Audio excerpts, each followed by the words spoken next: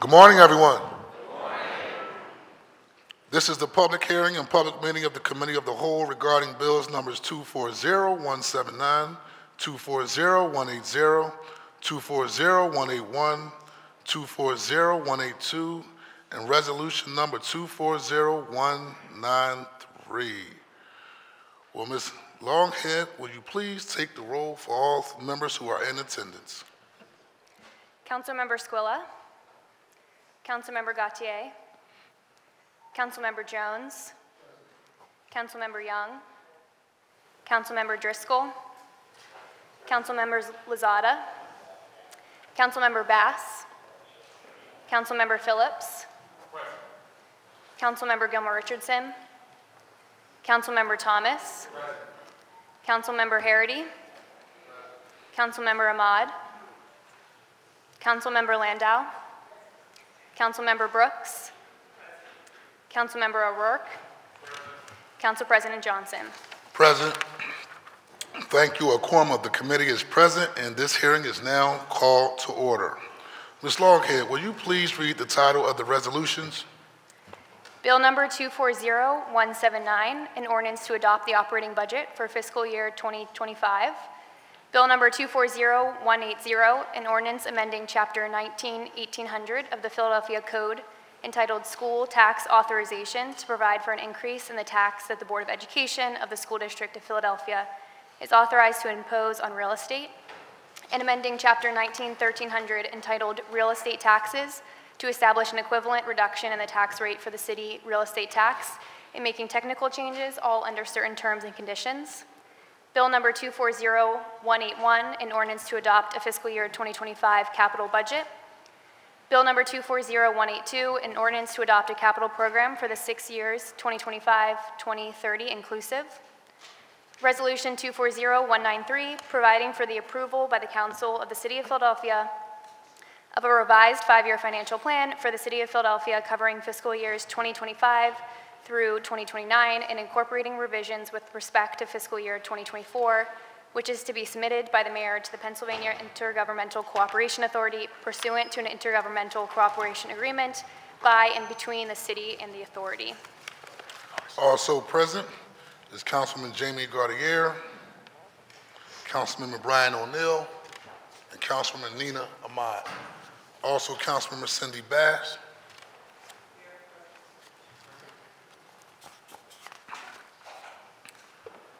Today we begin the public hearing of the Committee of the Whole to consider the bills read by the clerk that constitute proposed operating and capital spending measures for fiscal year 2025, a capital program and a forward-looking capital plan for fiscal year 2025 through fiscal year 2030. Today we will hear testimony from the administration on the 5-year plan. Ms. Longhead, will you please call the first witness to testify from the administration? The first person to testify from the administration is Tiffany Thurman, Chief of Staff to Mayor Parker.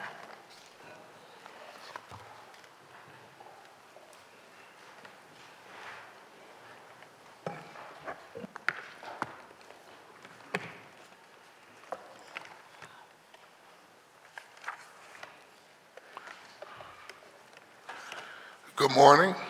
Could you just please state your name and title for the record, and then you can proceed with your testimony. Good morning. Good morning, Council President Johnson. My name is Tiffany Thurman, and I'm the Chief of Staff to Mayor Parker. I'm joined by my colleagues, Chief Deputy Mayors Sinceri Harris and Aaron Platt. With us today are Finance Director Rob DeBoe, Cabinet members, and department heads from across the administration. We are grateful for the opportunity to testify on Resolution 240193 in support of the city's 5-year plan for fiscal years 2025 through 2029. The mayor has a bold vision for the city's future to make Philadelphia the safest, cleanest, and greenest big city in America with economic opportunity for all, and her One Philly budget features significant investments and new ways of doing business to achieve it. The mayor's proposed 5-year plan includes $850 million in new operating investments and nearly $1.2 billion in new capital investments for a total of $2 billion in new targeted investments. As the mayor puts it, the budget comes from the ground up and reflects the voices of Philadelphians, the countless community members, small business owners, and faith leaders she's talked with over the campaign trail, the hundreds of volunteers who advised her transition, and the frontline city employees she has seen up close in action since taking office. The budget also responds to the city's fiscal conditions, including a shifting revenue picture and legacy challenges. It maintains positive fund balances and sets aside funds in the Budget Stabilization Reserve Fund while navigating through the end of the American Rescue Plan Act funding and a legacy pension obligation bond balloon payment due in the final year of the plan. We're going to speak to a few of the key investments and new approaches through which Mayor Parker's first budget advances her bold vision for the city and makes good on her call for one Philly, a united city. Public safety. Public safety is the mayor's top priority. The FY25 budget includes over $33 million in new operating investments, with over $150 million over the 5-year plan for public safety. This is on top of significant baseline funding, along with major capital investments. Public Police Commissioner Kevin Bethel, Managing Director Adam Teal, and Chief Public Safety Director Adam Geer are developing a comprehensive strategy with new ways of approaching long-standing challenges. Key levers of the strategy supported by the budget include increasing the number and frequency of new police department recruiting classes, assigning new recruits to foot beats in neighborhoods and commercial corridors across the city, and investing in community policing. Further reducing violent crime by deploying personnel more strategically, with more officers in the field, addressing 911 staffing issues, and making technology upgrades for more effective investigations. New resources and attention to persistent quality of life issues, including illegal use of all-terrain vehicles, car meetups, retail theft, and nuisance businesses. Addressing open-air drug markets, starting in Kensington through a multi-phase initiative including resident engagement, enforcement, and restoration, with the overarching goal of increasing public safety and community health for people who live and work in Kensington. Creating new triage and wellness facilities as part of the administration's effort to provide quality treatment, care, and housing for the city's most vulnerable, including those suffering with addiction, homelessness, and mental health challenges. I'll turn it over now to my colleague, Chief Deputy Mayor Sunseri Harris, to discuss the budget's investments in clean and green and education. Thank you, Tiffany. Good morning, Council President Johnson, members of City Council. My name is Sunseri Harris, and I serve as the Chief Deputy Mayor for Sustainability, Intergovernmental Affairs, and Engagement. Let's talk clean and green. In keeping with the mayor's pledge to make Philadelphia the cleanest and greenest big city in America, this represents the single largest area of new investments, with more than $36 million in new operating investments for FY25 and over $246 million over the course of the 5-year plan. The mayor is prioritizing how city government addresses persistent quality of life issues, from litter and blight to illegal dumping and abandoned cars. Not to mention tackling the historic disparity in how those issues are addressed through a new approach that responds first to hardest hit neighborhoods. Those investments and new approaches include appointing Carlton Williams to a new cabinet level position, the Director of Clean and Green Initiatives, and charging him with leading an all-hands effort to clean and green the city. A new citywide residential cleaning program with dedicated cleaning crews for every single councilmanic district, and one point of contact for members to call for a response to quality life concerns. Expanding PHL TCB, PHL Taking Care of Business program, to additional commercial corridors and into residential areas next to those targeted corridors, while pairing this with expanded cleaning support from sanitation. We're piloting twice-weekly trash collection by sanitation in areas facing the most challenging trash and litter conditions. We're increasing the number of illegal dumping crews in order to shorten response time, adding a special collection crew for bulk pickup, and expanding the city's network of surveillance cameras in illegal dumping hotspots.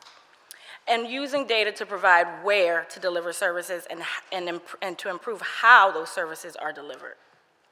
Now, turning from cleaning to greening, a topic near and dear to my heart, this One Philly budget includes a focus on environmental justice for underserved and under-resourced communities, backed up by cleaner neighborhoods, more green spaces, planting over 15,000 trees, and meeting the city's carbon neutrality goal, all of which will result in fewer urban heat islands and healthier, more resilient communities.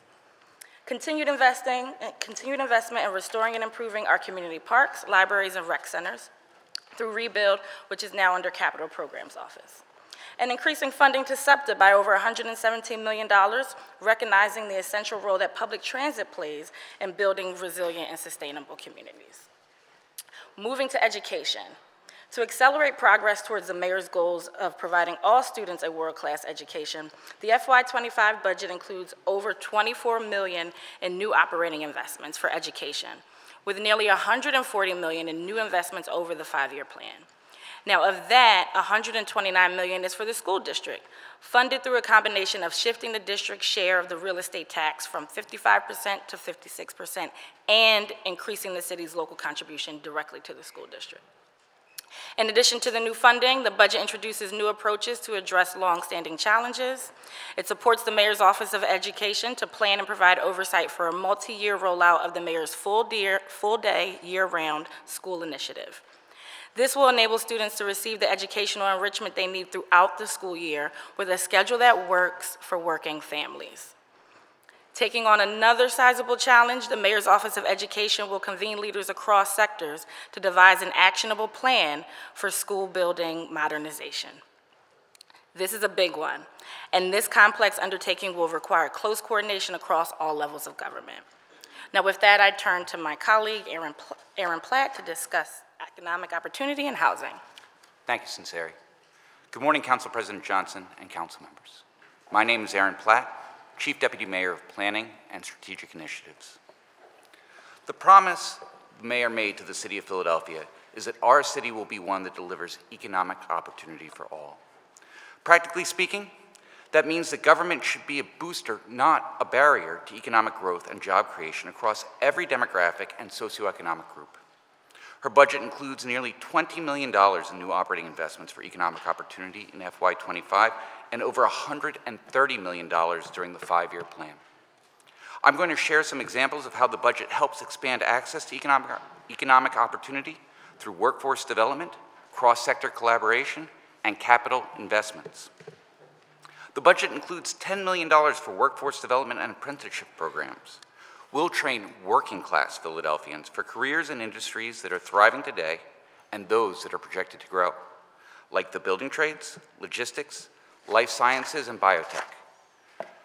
The funding will be available only for programs that offer guaranteed employment to graduates. The Mayor wants to make sure that Philadelphia leads the nation in life sciences and biotech, and this funding will help get us there. The budget supports new models of cross-sector collaboration, business, faith-based, and intergovernmental mayoral roundtables.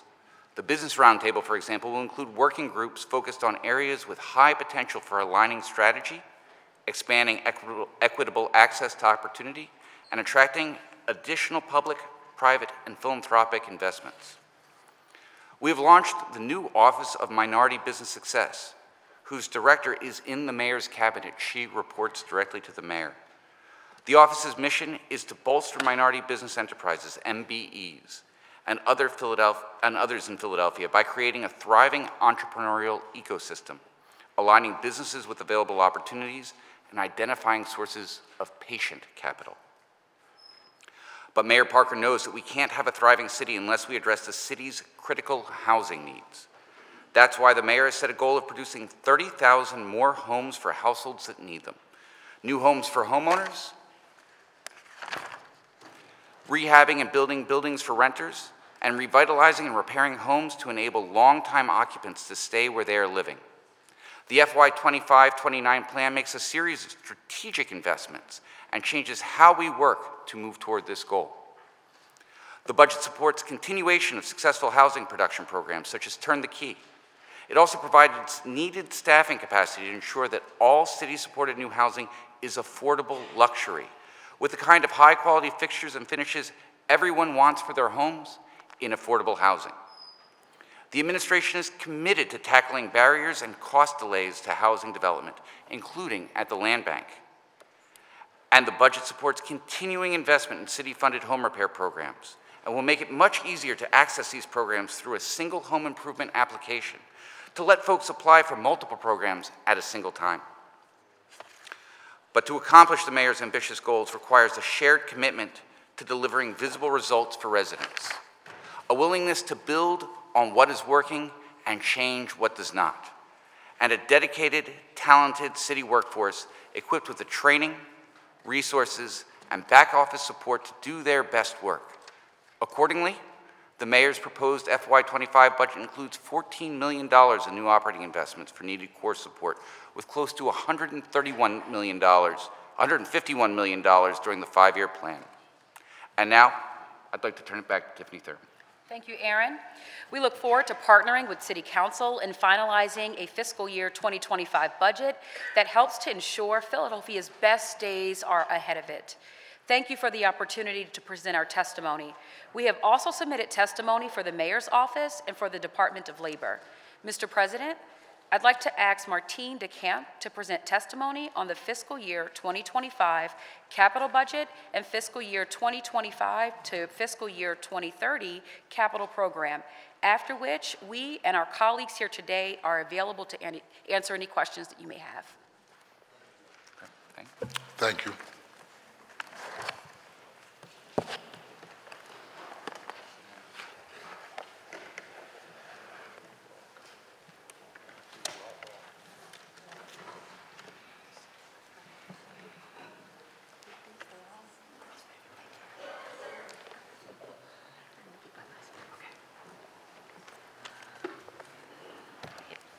Good morning. Good morning.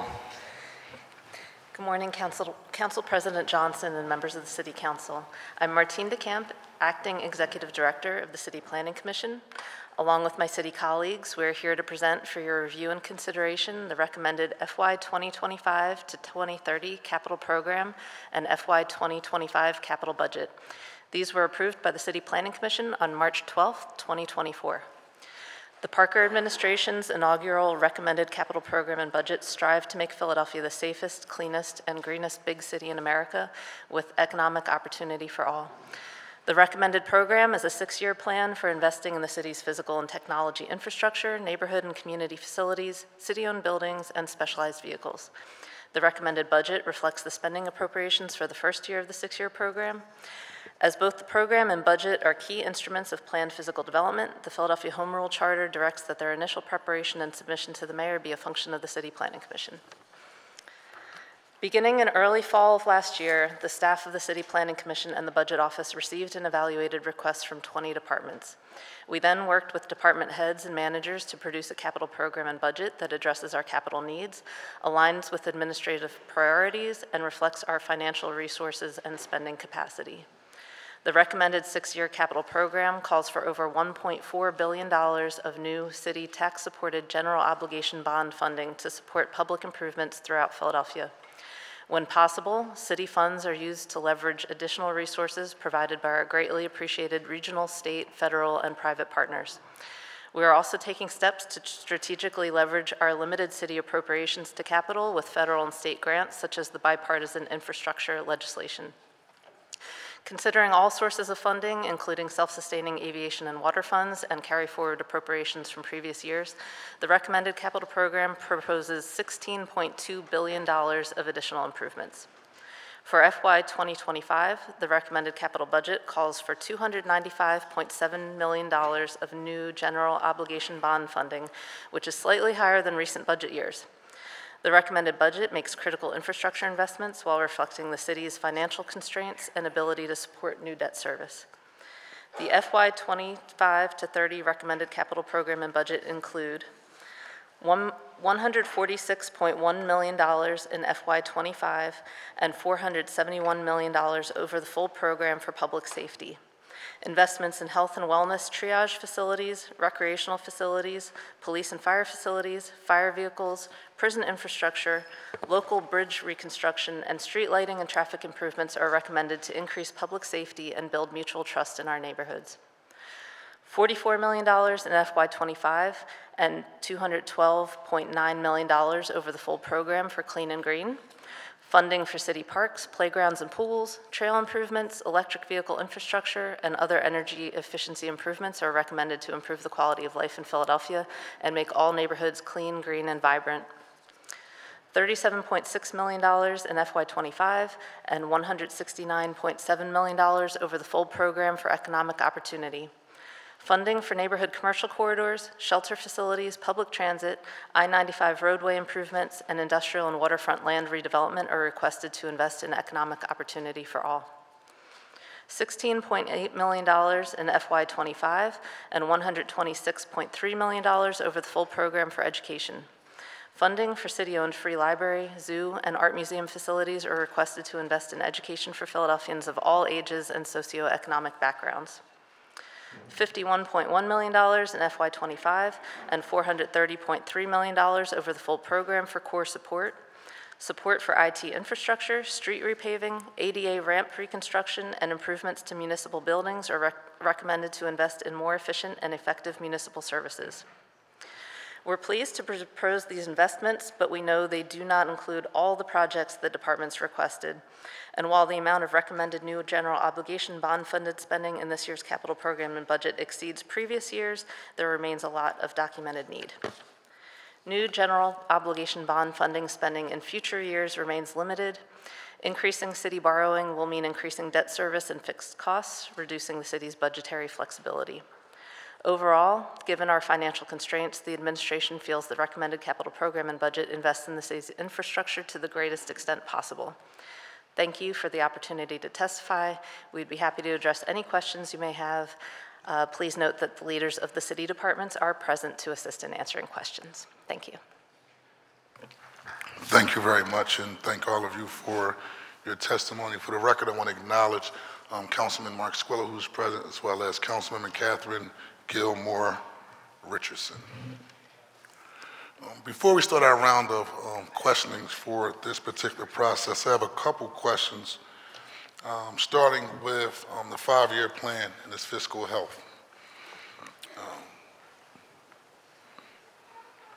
Just for the record, the 5-year plan cites that the budget proposal is in response to the city's fiscal conditions, which include the following challenges: a $300 million reduction in wage and real estate transfer tax compared to the prior 5-year plan, the end of the American Rescue Plan funding in FY25, and a legacy pension obligation bond in the following year of the plan.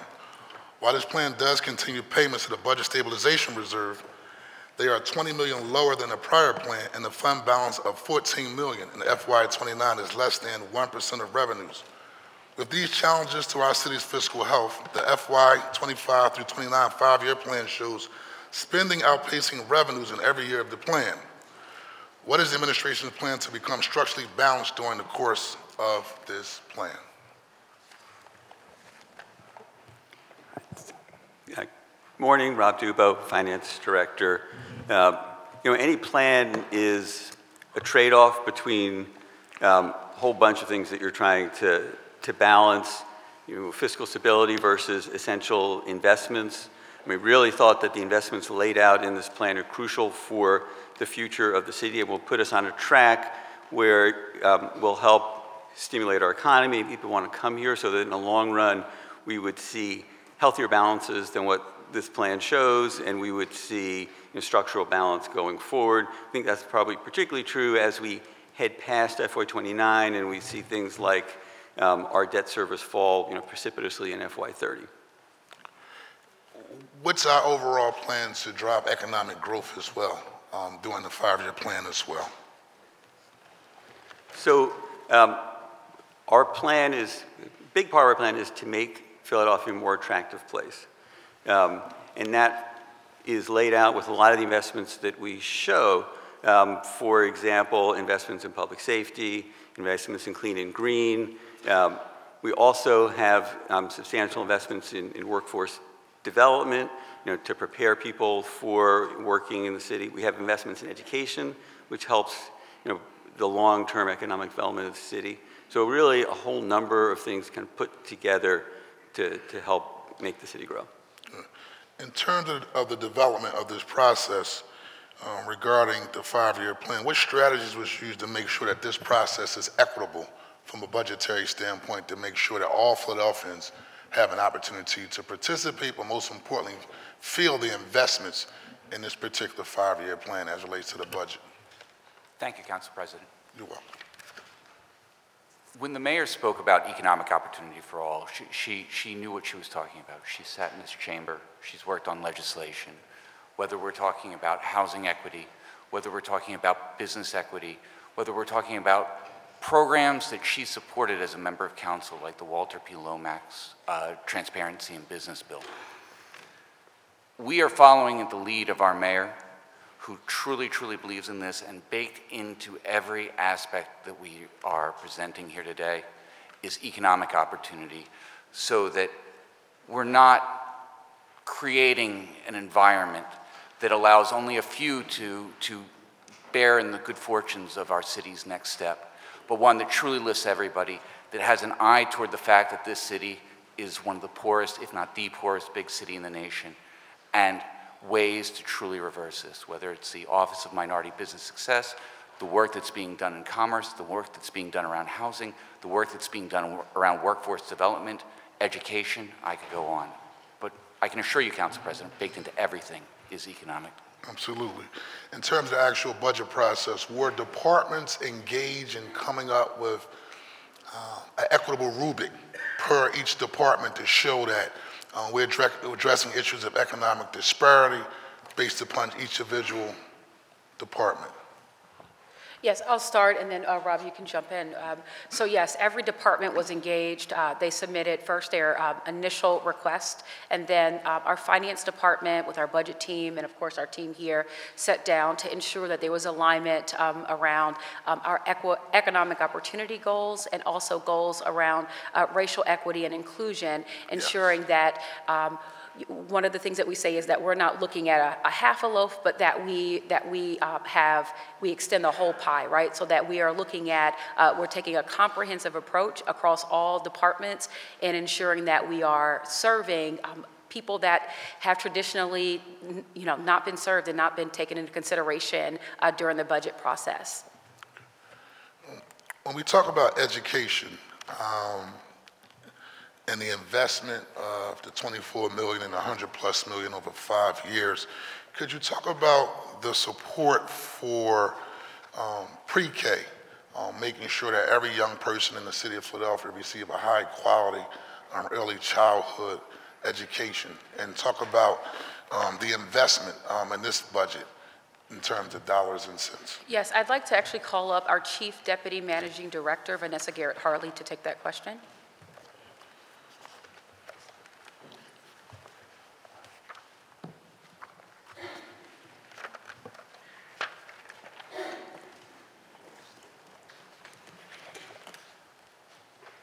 Good morning. Good morning, Vanessa. How are you? I'm great.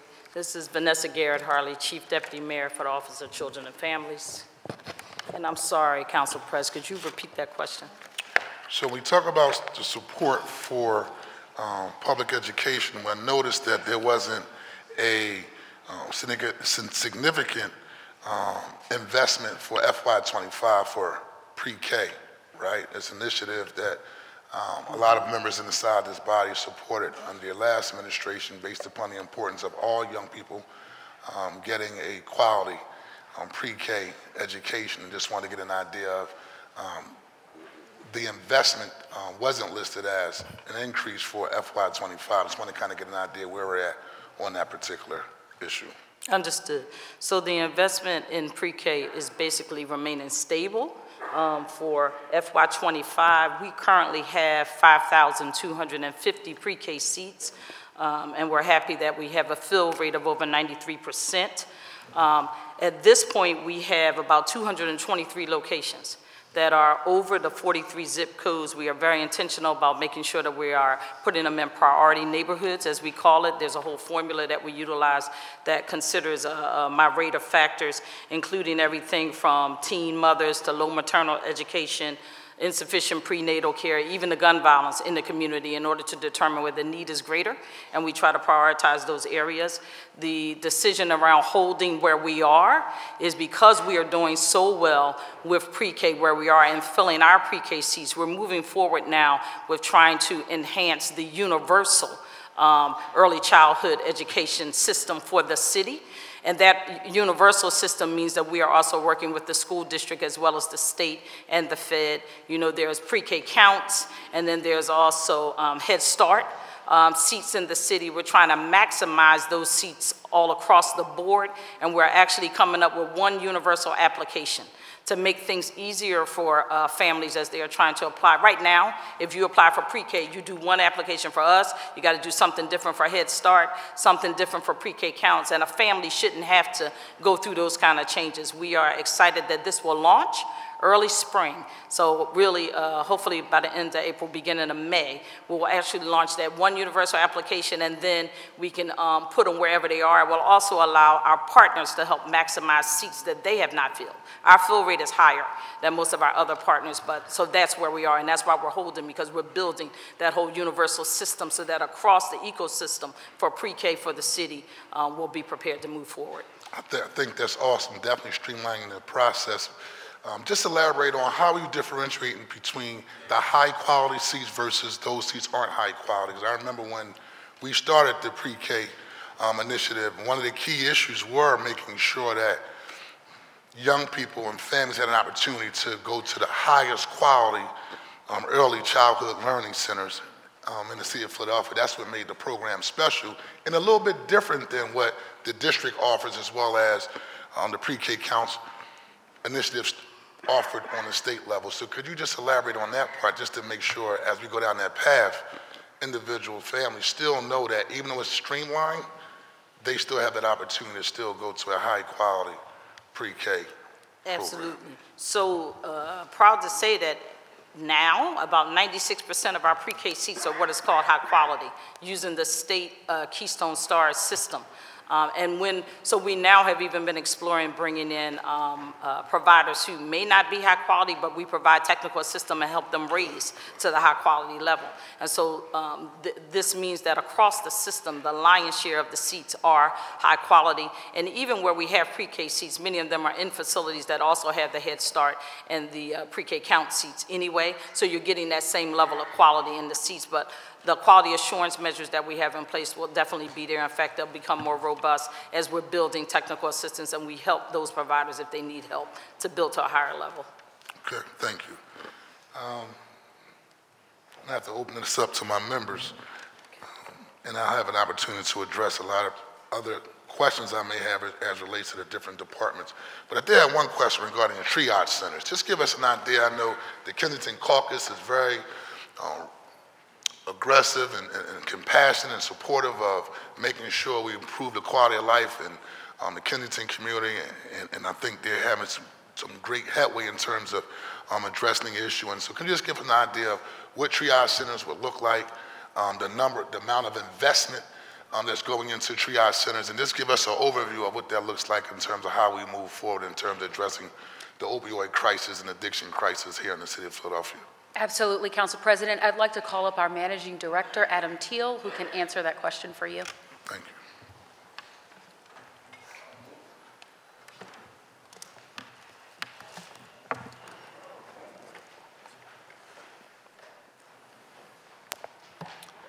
Good morning, Council President and Council members. I'm Adam Teal, the Managing Director now for the City of Philadelphia. Council President, the vision for these triage and wellness centers is really bold and obviously backed by an unprecedented proposed investment. So we are looking at ensuring that we have facilities where we can triage folks who need city services, who are currently experiencing a lot of different types of ills, whether that's temporarily experiencing homelessness, whether it's substance use disorder, and ensuring that we are able to wrap around those folks and get them the help they need, not just in the short term. We know that city workers and our partners are out there 24/7, 365, saving lives. And we are absolutely going to continue that work. At the same time, we know, and I know from experience wearing my former hat here in the city of Philadelphia, that we need to build out the rest of that system to ensure that folks, once we save their lives and once we have them stable, that we can continue that through short, medium, and ultimately in the long term. So making sure that folks get the long-term care, treatment, and housing they need. The specifics of this very bold plan are still under development. We are doing due diligence in a number of different possibilities and also talking with a number of different providers about how we're going to partner to staff these facilities and, of course, ensure that all of this is done in full synchronization with our law enforcement, health, and mental health providers, that entire ecosystem. The last thing I'll say, Council President, is Mayor Parker, during her first 100 days, just to show her commitment to this, convened, apparently for the first time, all of our health systems, payers, providers, in the same room, right here in the conversation hall. We had healthcare system CEOs, we had providers from all types of organizations sitting together to talk about, start this dialogue about how we can collectively build out this entire system to take care of folks. A very positive meeting. We are continuing that. We're having additional convenings with payers, additional convenings with health systems providers, so we make sure that we can get these additional capabilities, these triage and wellness centers, set up as quickly as possible, again, subject to your support, so we can take care of folks, again, 24/7, 365, for as long as they need, get them jobs, make sure they have that economic opportunity, and help them move forward. It's a comprehensive approach. I think that's awesome. How many triage centers will be proposed? Well, Council President, some of that depends on the level of funding that's provided by City Council. The mayor has really proposed, I mean, this is a bold investment. We still see this as seed money. We think that this is going to be a very attractive opportunity as folks see this success for our philanthropic partners, potentially other levels of government. You've heard the mayor talking about intergovernmental cooperation and collaboration. So we certainly want to talk with our state and federal colleagues about helping us with this successful program. So we think ultimately the answer to that question is going to depend on the level of investment. We want to get started. We have the resources in this proposal to get started. So we hope that you will help support this. When you say seed money, what's the proposed level of investment for the triage centers as it stands right now? Well, the proposed capital investment is on the order of $100 million. Okay. And again, we think this is going to be, I mean, this is really a bold plan. We think this is what is needed. There are a lot of other cities that are sort of, I think, as we look at this, doing a lot of things around the margins and kind of taking an incremental approach. We're not sure that's going to work at this point. So this is a very aggressive strategy, and we're hoping to grow that $100 million initial investment into something greater, as well as, of course, there's an operating investment that goes along with that to provide all the types of supports that we need to operate these facilities, to work with our providers, to staff those facilities, and give folks high-quality care, treatment, and housing with dignity for as long as they need it to get on their feet, get jobs, and move forward. Thank you very much. At this time, I'm going to allow members to begin speaking.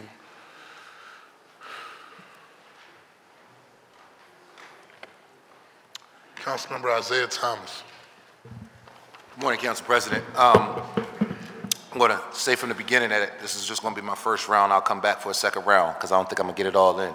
I want to start by acknowledging all of the young people who are here today. If you don't know, a lot of our schools are on spring break. There's a lot of high school students who came down today to listen to their government in action. They're all over the room.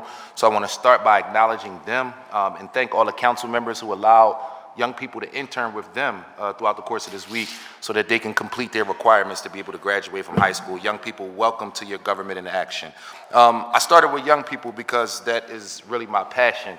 And I understand that this administration is really focused on public safety. And when you think about the crime in the city of Philadelphia, a large amount of the crime is being committed by young people between the ages of 14 and 24. I do think that the admin has made some excellent pledges as it relates to things that the admin wants to commit to provide young people with quality opportunities, but I do have some concerns. In your budget testimony today, the first thing that jumped off the paper to me was this idea of capital investment in schools. Last year, my team, as the chair of the Education Committee, put out a proposal where we recommended that a third authority be responsible for building new buildings. We know that the school district don't have the capacity. Josh Shapiro tweeted, I believe last week, that Harrisburg has an $11 billion surplus right now if they fund every proposal that was submitted to the governor. If we do not act right now as it relates to addressing the crisis dealing with our schools, how can we assure that there will be money there in the future? Let me give you some things that's going on in the schools that you might not know. Several times a month, young people are asked to leave their building because of an issue with their school. Some of the things that have been communicated to us: power outages, issues related to heat and air, and of course, what we all know about asbestos. The governor proposed about between $100 and $200 million in new capital dollars for the entire Commonwealth of Pennsylvania. And when you break those numbers down, that's not even enough to address the issues at Frankfort High School for the city of Philadelphia. Frankfort alone has about a $40 million bill as it relates to capital needs to address that specific school. So I'm wondering, what is the plan to be able to put us in a position to receive capital dollars to really put a dent in the facilities crisis here in the city of Philadelphia? So I'll start, and then I'd like to call up Dr. Deb Carrera, our new Chief Education Officer, who can add additional information. So we are definitely supporting a school building modernization plan that we do in coordination with the school district and other parties. And so we're working with Dr. Watlington and Oz Hill and other leaders at the school district to ensure that we take into consideration previous recommendations that have been put forth around schools and the disinvestments that's happened with school buildings. And so in addition to that, Dr. Carrera can talk about the additional work and steps that will be taking place over the weeks to come. Yeah, and while Doc is coming up, I want to be clear. I've spoke with Dr. Watlington, Board President Streeter, and a lot of different parties about this, and we've been talking about this for months. And we understand that the district is focused right now on academic achievement, but we have to be able to walk and chew gum at the same time. Absolutely. We're very concerned that the district doesn't have the capacity to build new school buildings, and we understand that this bill right now is well over $6 billion. So I think that it's going to require, and I know that Dr. Watlington and the school board and their team will be coming before us at some point, but I won't be asking them these questions because this is above their pay rate, right? Like, they don't have the ability to decide what the process will consist of to build new schools. All they can do is let us know that they don't have the capacity to do it themselves. Dr. Carrera? Yes. Sorry. Good morning, Council President, and thank you, Council Thomas. I think to address your last piece, in complete agreement with you, so I think that that's really important for us to say, and there is a lot of interest about this issue on behalf of the mayor. We want to make sure that there is a strong presence of council, the business community, and other stakeholders in developing and supporting this sustainable modernization process. You know, the mayor would like to take a funded first approach where we're focusing on securing necessary funds and a long-term investment in reimagining and renovating our schools. We know the governor has proposed a $1.5 billion initiative over 5 years to support construction. We know that's not enough, but it's a start. So while our needs are much greater than what we want to work to find every funding source possible to support the district's facilities and modernization plan. Additionally, in the governor's budget, there was a $100 million grant opportunity for schools as well. And, you know, I started March 1st, but I definitely want to be able to, I look forward to talking to you more and to council more and your staff and learn more about your question about the school construction authority. I think the concern that we have is that no one's going to give us money until we give them a plan.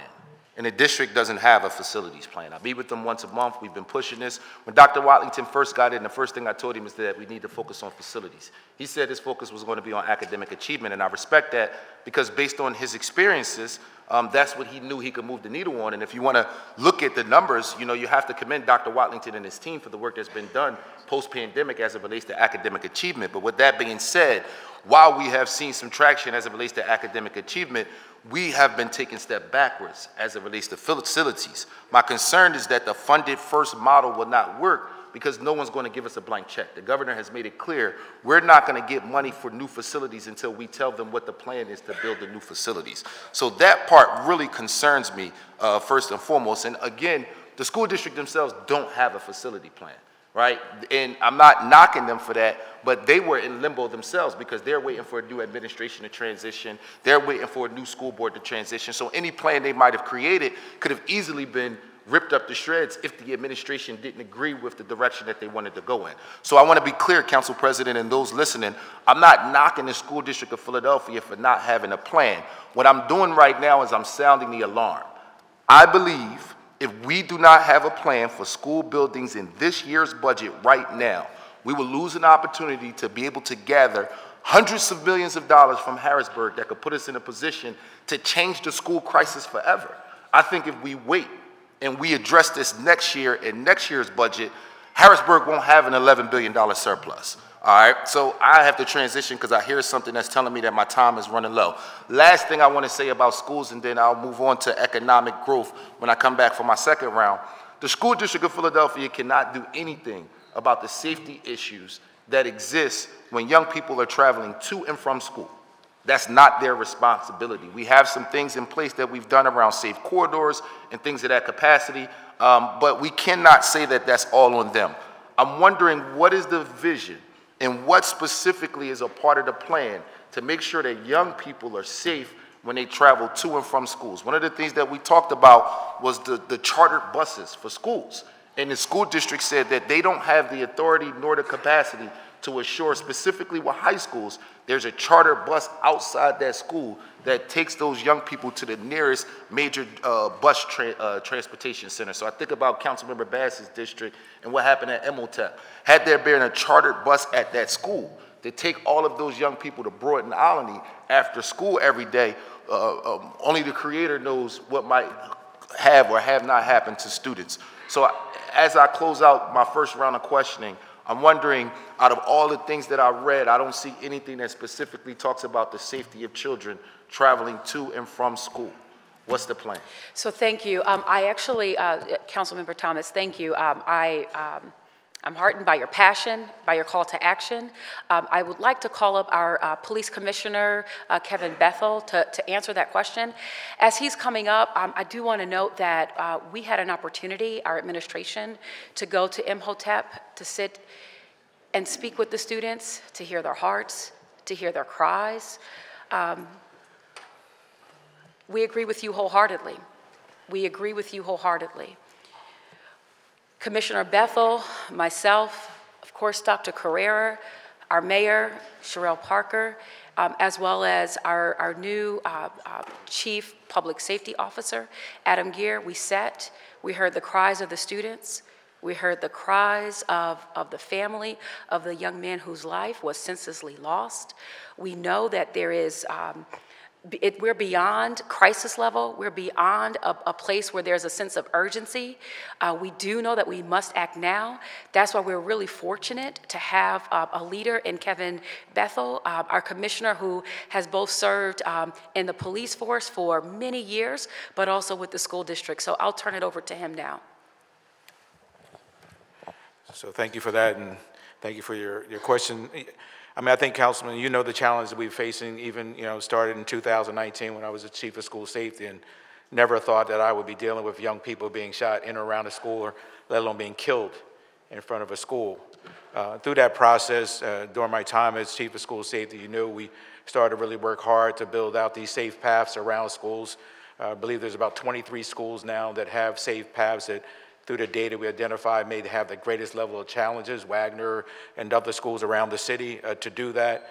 Working with the police department, we started to build these safety zones around key schools based on the data that told us this would be occurring. Never did we imagine now that we were dealing with the bus corridors. I mean, you know, Rising Sun and Cottman would never been a location we would have ever thought that 8 children would be shot, and you know, in the manner that they were, let alone Ogons Avenue. As a result, you'll see as part of our 100-day plan, and we'll be executing even before that plan, is now we're trying now to see how we can put more men and women in those corridors where our kids are moving through. Now, we know we talk about, and I know you raised the issue about the charter buses. A lot of our kids don't want to get on the charter bus. For whatever reason it is, they walk right past the charter bus and still, because they like moving through the neighborhood, that's just the cadence of who they are.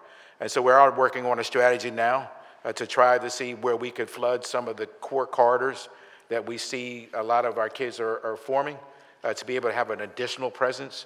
But as you know, this is 194 square miles, I believe, the city. It's a lot of area to cover. Working with our separate partners, focusing on our hubs, as part of the strategy. But it is going to take an all hands on deck approach now for us until we can get it settled down with this kind of let out or these activities that the kids are engaging. They do not have any boundaries anymore, which now creates a significant challenge as we try to deploy effectively to make sure we don't have what happened on, the week of March. The 4th should be something that we all should be looking at and saying, how do we ever get to this place where we'd have 11 children shot, 1 killed within 3 days of each other in and around the bus stops. So, but we are putting forth an effort to work in that direction. Thank you. Thank you, Commissioner. Thank you, Council President. I do want to just say, Commissioner, you have been an excellent choice. And I know I've said this in other spaces, but you are doing an amazing job. Thank you for your response to that answer. And I look forward to working with you to be able to address that issue. And as I close out, I just really want to put an exclamation point on the facilities crisis. I believe in my heart that if we do not address this in this year's budget, it will put us in a position whereas though we will have nowhere near the capital that we have right now to be able to fix this problem in the near future. So that's my exclamation point, and I'm looking forward to working together to address this crisis. Thank you, Council President. Thank you. The chair recognizes also present Councilmember Jeffrey J. Young. The chair recognizes Councilmember Anthony Phillips. Thank you, Council President Johnson. Before I begin with questioning, I just want to say that the mayor's budget represents the purest expression of our city's aspirations, of our city's goals and things that our neighbors have been asking for a long time. So I want to start by thanking Mayor Parker for rendering on her promises that she made when she made the decision to run for mayor. Yet there are questions that I have that will hopefully help this budget process become a lot more stronger, this budget proposal a lot more stronger, but most importantly, help the city of Philadelphia understand that we mean business when it comes to the quality of life that they all too desire. So the first question is, former Council President Darrell Clarke, my man, implemented legislation-supported community policing through the introduction of public safety enforcement officers. These officers would have been tasked with addressing quality of life issues, thereby allowing the police department to focus on other priorities. What is the administration's strategy for recruiting public safety enforcement officers to tackle additional quality of life concerns? Because currently they've only been rolled out in Center City. Are they going to be rolled out in the district? Is there a plan for the public safety officers? I'd like to call back our Police Commissioner, Kevin Bethel.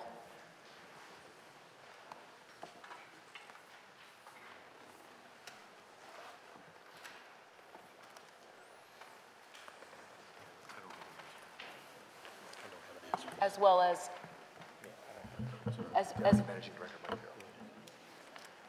well as our Deputy Managing Director, Mike Carroll.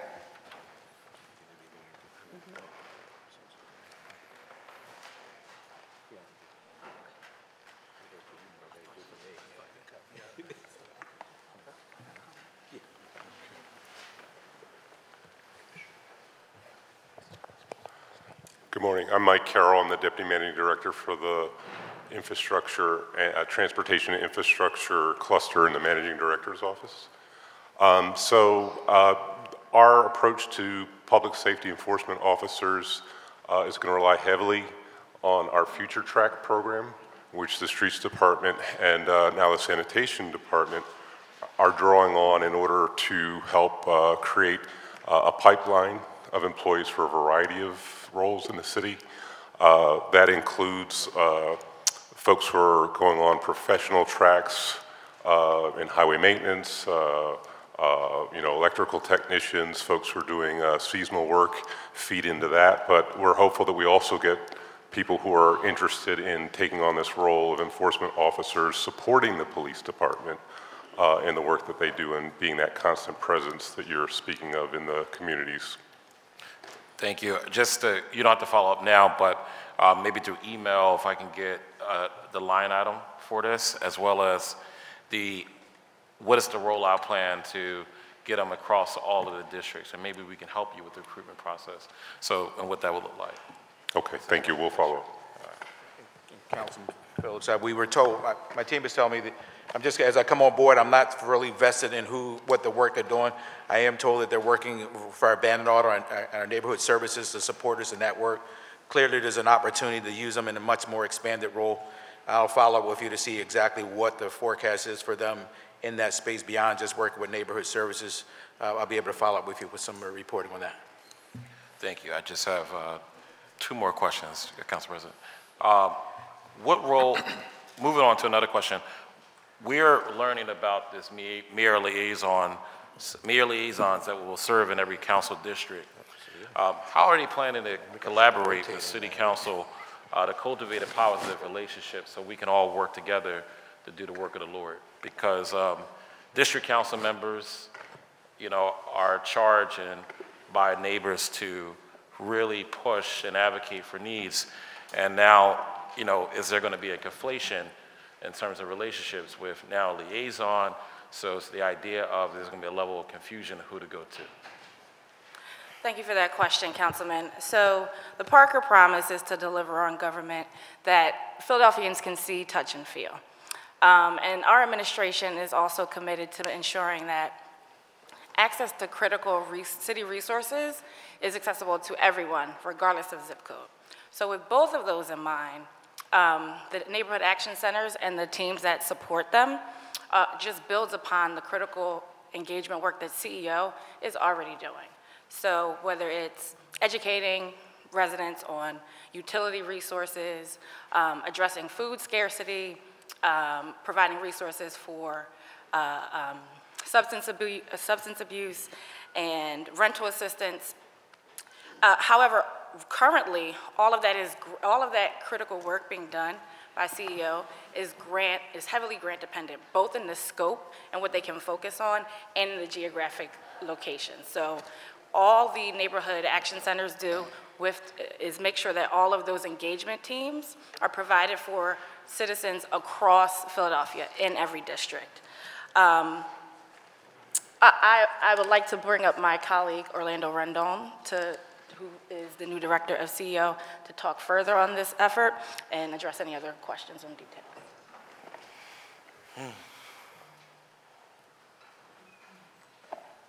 Good morning, Orlando Rendon, CEO, Executive Director. Good morning. So the question, Councilman Phillips, is a good question. It's an expansion in terms of what's already going on with the city. We're trying to bring local government to the people's door. Correct. And in doing that, it's not something in a silo. It's working with conjunction with existing programs within CEO. It would be working in collaboration with council constituent services. It's a one-stop shop where we are tasked to try to coordinate everything within a particular district, within a particular neighborhood, to make sure that it functions and it works and is efficient, so that everyone gets every resource possible that's available, whether it's city, state, or federal. Yeah, I just want to quickly add that I think it's a noble idea. I also think that there should be a way, when the rollout plan comes out in every single district, how district council members can work collaboratively with that particular office to ensure not only its success, but to also help people understand that, this is a supportive measure that City Council supported with the mayor to make this happen so that we can have more resources on the streets. So I have some ideas around that, so we'd like to, set up some time. But most importantly, I just want the district council members to know that this is a, it's not a conflation of resources. It's going to be us working together with this particular office. I think that's absolutely. It's an enhancement of all engagement wherever it comes from. So okay, absolutely. Good. Two more. That's it. One more. Give me one more. All right, one more question. As the chair, and I will say for the second round, as the chair of Children and Youth, I've been trying to figure out how I want to phrase this question. I've been highly disappointed with the Philadelphia Youth Commission over the years, and I'm thankful that we have a new director. I say that because the Youth Commission was a commission that, as a young person, I was part of the steering committee to help start. And what the Youth Commission does, and just so in terms of this particular question in general, just so everyone knows, by Home Rule Charter, there's supposed to be 21 members between the ages of 12 to 23, consists of individuals who understand the needs of young people in the city. The members should represent racial, gender, ethnic, and cultural diversity of the city, and they should be recommended by city council members. The structure of the Philadelphia Youth Commission was supposed to have provided recommendations of policies, initiatives that they would send off to their city council members based off of what they've learned in the streets from youth, from community organizations, schools, rec centers, wherever the young people are. Thus far, over the past some years, even with the potential things I've heard, well, some of the things I've heard that some youth commission directors have said, oh, the members haven't sent this person, as a representative, we haven't. There's a lack of advocacy and push and structure and oversight over this youth commission to make sure that they're very, very strong. And so I think it's very important that if we're going to have this commission, what are the strategies that we're going to ensure the success of the commission that we're going to employ?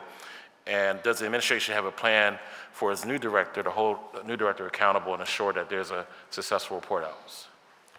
Thank you for that question again. You're preaching to the choir when it comes to engagement, and that's why we tapped a dynamic young sister named Shania Bennett to lead our youth engagement.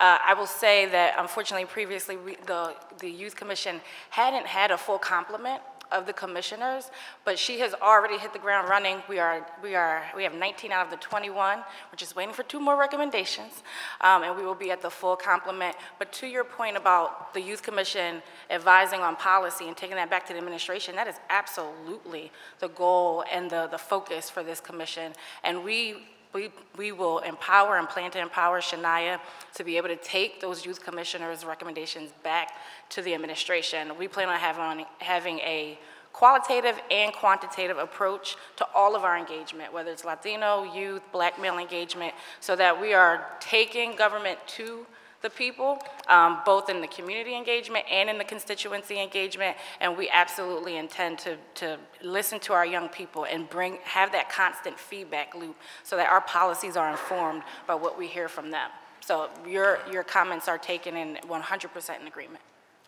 Thank you, Deputy Mayor. Thank you. The chair recognizes Council Member Catherine Gilmore Richardson, and just for the record, just want to note, can everyone speak into the microphone? Because a lot of individuals who are here can't hear you, so please speak into the microphone.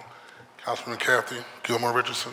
Thank you, Mr. President, and thank you all very much for your testimony. Council President, you already reviewed one of my questions regarding the overall financial outlook for the city, but I wanted to get a few things on the record based on the proposed budget that we have to sort of help us in understanding as we undertake this process, and particularly also as a member and vice chair of the Appropriations Committee. You talked about in your testimony about the financial challenges that we know the city is facing, including the end of the ARPA funds, also the lower than anticipated revenue for both wage and real estate transfer taxes, sort of the high legacy and fixed costs, that balloon payment is also forthcoming, but also some of the significant service demands that we have relative to the type of population demographics that we have here in the city. And so I wanted to just more fully understand how the administration is thinking more holistically about the fund balance, about the budget stabilization reserve, about the recession reserve and some of the other savings to ensure that we have the resources necessary in case of an economic downturn. And I say that Rob, and I know we'll have the city treasurer's office coming soon, but I think right now we have sort of an inversion of the treasury yield curve right now relative to short-term savings. But if you could just for me quickly review, and I did some scratch math, but I just want to confirm. Fund balance for FY25, FY26, FY27, FY28, and then FY29. It'll just take me 1 second to get there. And then Okay, excellent. I kind of thought this question was coming. So. Yes, of course. Okay.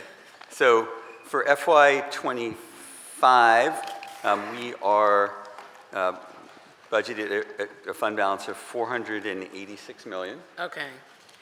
For FY26, and FY25 is the last year of the American Rescue Plan money. Right. So right. we always thought that our fund balance would go down after that went away. And it does. In FY26, it goes down to $247 million. Okay. In FY27, it's $55 million. Okay.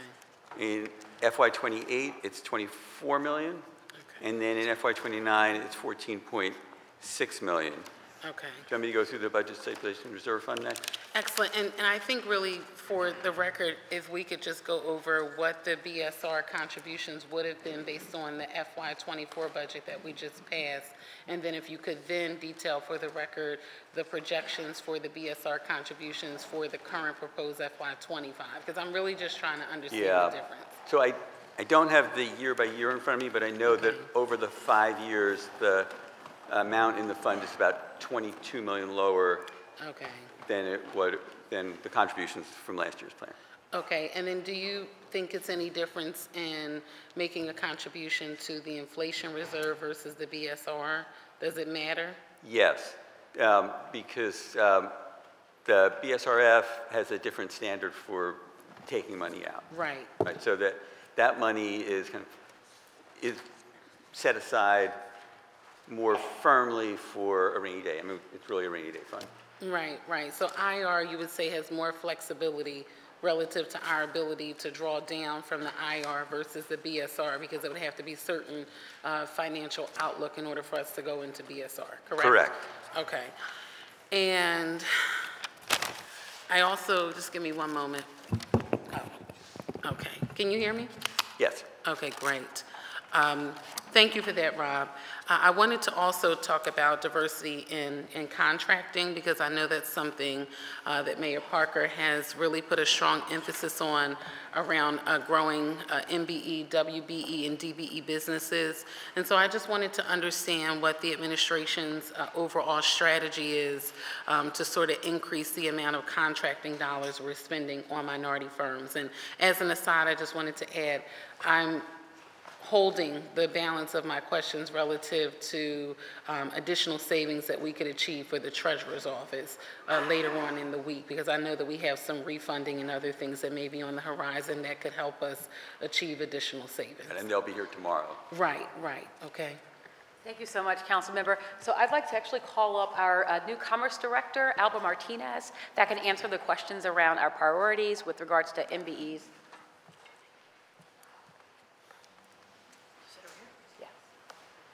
Good morning, everyone. Good morning. Councilwoman, I believe that we shouldn't be satisfied with where we are. I'll start there.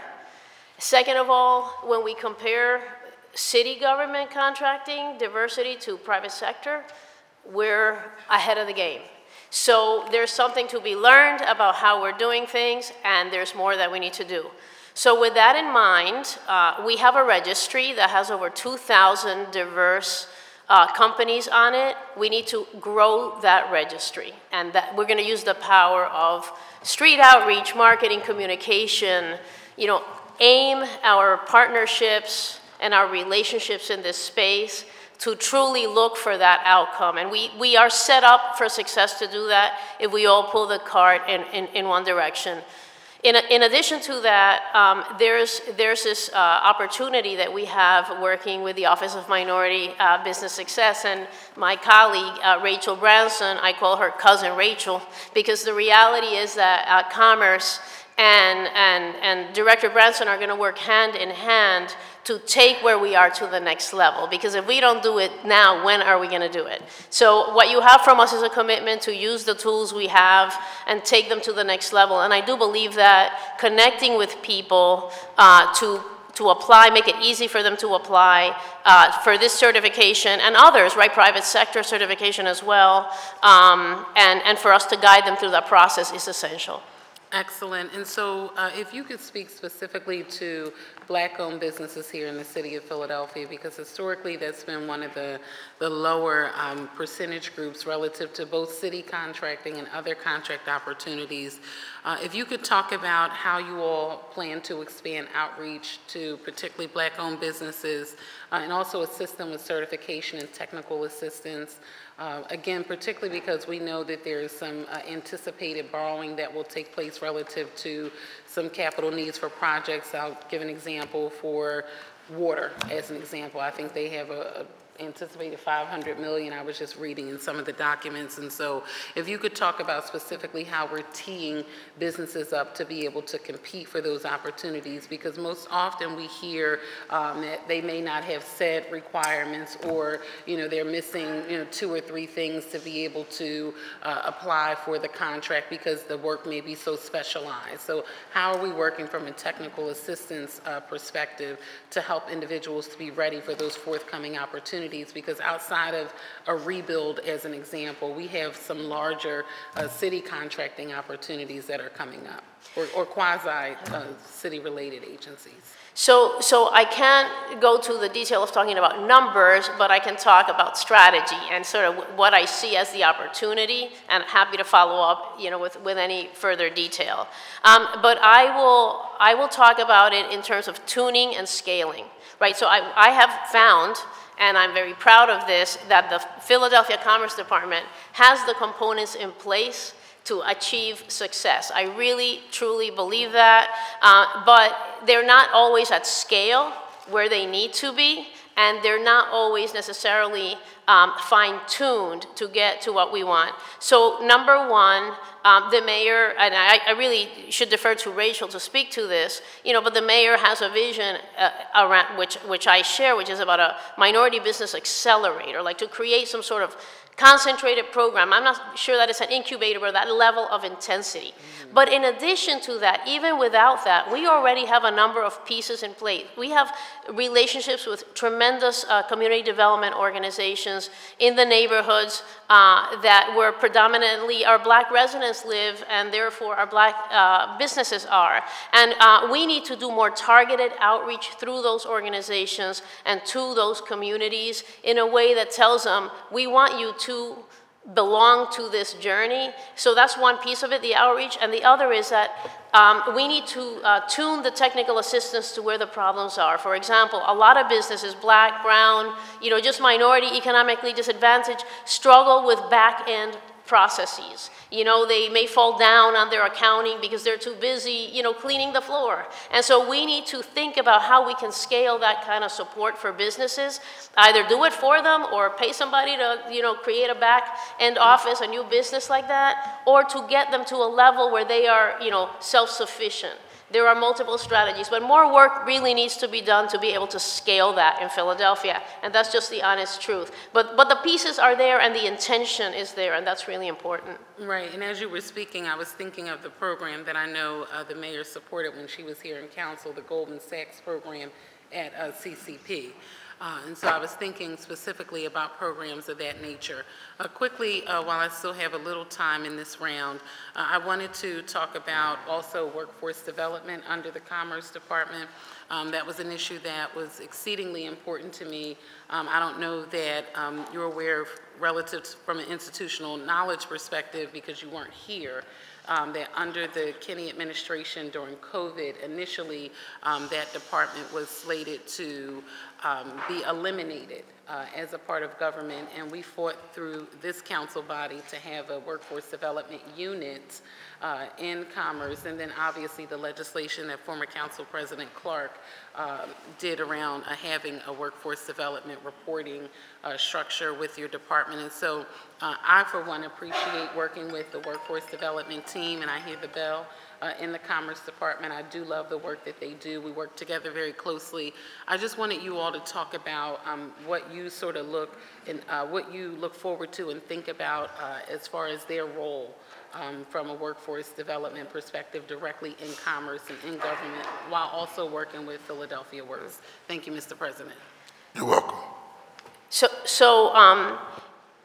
Workforce is the other side of the coin of business success, right? A business is not going to succeed without workforce. So commerce cannot disconnect itself or not be integrated in the thinking about how do we address our talent pipeline challenges if we want to grow the economy through the growth of businesses of all kinds. So I believe that an important part of what we need to do with our workforce unit is to be strategic about where we create value. Like, there's no reason for us to be competing with other programs. So when we're going to invest programs like the mayor is proposing in her budget, we should be doing innovative things. For example, she talks about job training programs that have guaranteed job outcomes. Not every training program that we're funding is doing that. The other thing is that programs that we fund through this. Pardon the interruption, I apologize because I heard the bell, but. Oh, I apologize. Are you talking about class 200 investments from your department, meaning you would be funding another program, or would it be coordination from in the department? Okay, to clarify, and I'll be very brief, the team leads the strategy, right? So what I'm really referring to is that our team needs to add value in terms of where we innovate, where we can show more efficient paths to close the talent gaps, and that could include, but doesn't always have to include, spending money on innovative programs. Okay. It could also include coordination, and an initiative we have underway, which I'd love to talk about in the future, is what we call the Workforce Efficient Market Strategy, which would allow us to close gaps by understanding supply and demand in a way that we have never understood before. And with that, I'll yield time. Thank you. Ms. Martinez, and I know there's a significant investment around a variety of different areas in terms of improving services to the city of Philadelphia, whether it's public safety, whether it's clean and green. And there's a request for significant investment, but just following up on what Councilmember Gilmore Richardson has worked on in terms of workforce development, we have a significant amount of vacancies, right? So what is that strategy, right, to hire up? Because this is a significant ask, right? But will we have the manpower to actually accomplish the things that we want to accomplish based upon the level of vacancies that we have right now? So we're going to scale up, but it seems like also we don't have the manpower. And then the last part, you talked about this new office around minority, black businesses, which is great, but also you didn't work in partnership with the Commerce Department, but you didn't talk about the Office of Equal Opportunity that specifically focuses on making sure we're strategizing to make sure black and brown and other minority businesses have a seat at the table and we're reaching their goals. Yeah, and I should have mentioned the registry and the outreach is right, it's the Office of Economic Opportunity. So I apologize for not mentioning that. That's definitely the department in the city that takes the lead around our registry and our outreach. And when I talk about expanding that registry, that's who I'm talking about, in addition to doing the contract compliance and monitoring. But do y'all meet like regularly, like part of your Yes. brain trust? Because from DEI, like it's really no DEI without that particular department. Yeah, 100%. Yes. It is integrated, and it has to be a highly integrated strategy. All right, and just want to put a pin in one last note. A lot of times we hear the narrative that businesses need their back office support, but I meet a lot of businesses that say we don't need a program, we need an opportunity, right? To go from being to go from being subs to primes, right? Because in the city of Philadelphia, the same old businesses day in and day out still get the contracts, and then they'll come get the minorities to be the people that come meet with us to get the sign on, and so we're trying to change that narrative to focus more on black and brown businesses being more prime as opposed to the subs to kind of diversify, and I'm quite sure. And I know our mayor has an agenda of not doing business as usual under this administration, so this is something to take in consideration in terms of our agenda. Hence, we have the Special Committee on Diversity, Equity, and Inclusion to examine what we're doing on the city as well as on the private side, because we all know DI is right now being attacked across the country, which is basically an attack on primarily black and brown folks and women-owned businesses as well. So. Thank you, 100% agree. So the big focus for our Minority Business Success Office is to ensure that not only are we focusing on the back end, to your point, Council President, but to ensure that it's a one front door model. To the question around workforce development, we understand and have kind of tracked the Office of Workforce Development over the last few years, where it sits now, of course, in the Commerce Department.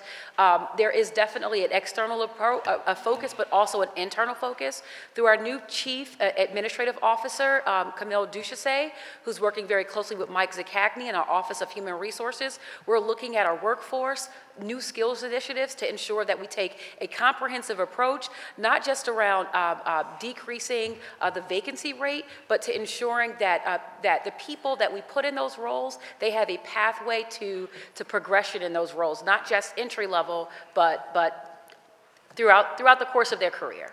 Good, thank you. The chair recognizes Councilmember Kendra Brooks. Oh, okay, thank you.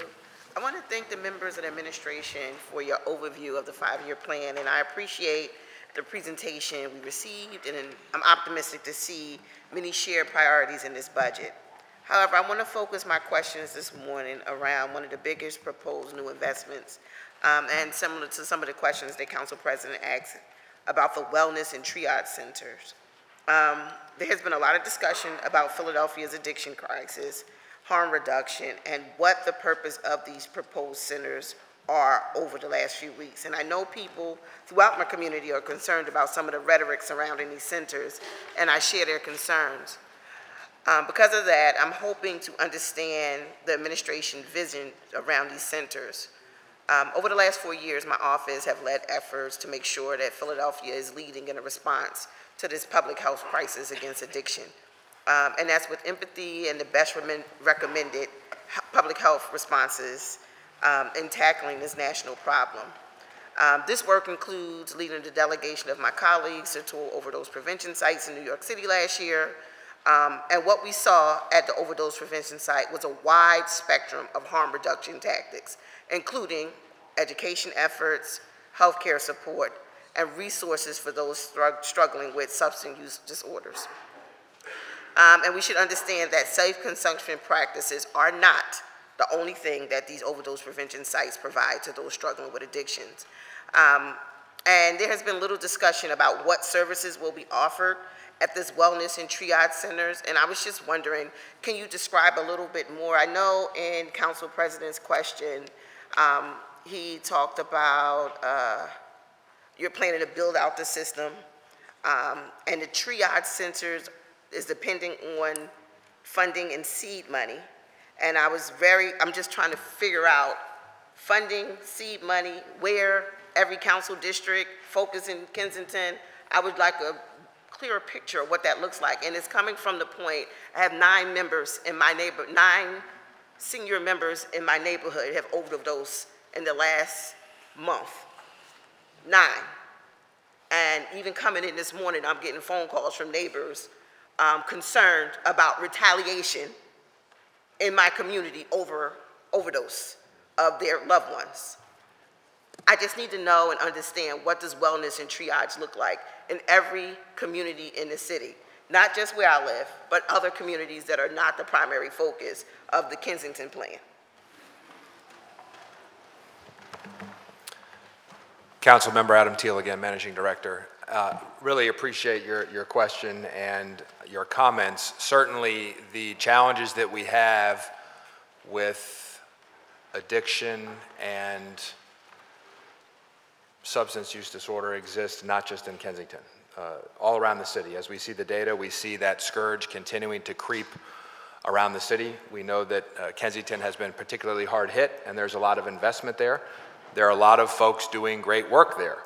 And we expect everybody who's doing that life-saving work, including multiple city agencies with multiple programs, to continue doing that important work.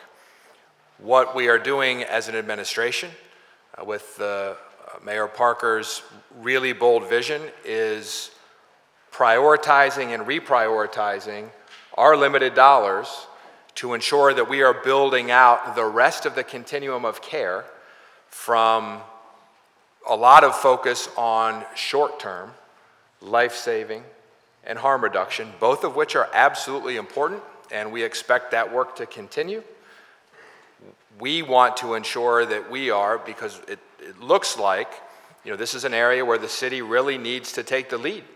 And Mayor Parker has stepped up with this bold vision for the city to lead and convene and develop the rest of this continuum of care, which starts with triage and bringing people in, making sure they have the services that they need, and then moving them through to medium-term help, care, treatment, and long-term housing and economic opportunity. What exactly does that look like? That is under development. We are looking at where we can do this. We are looking at how we can do this. We actually had a meeting.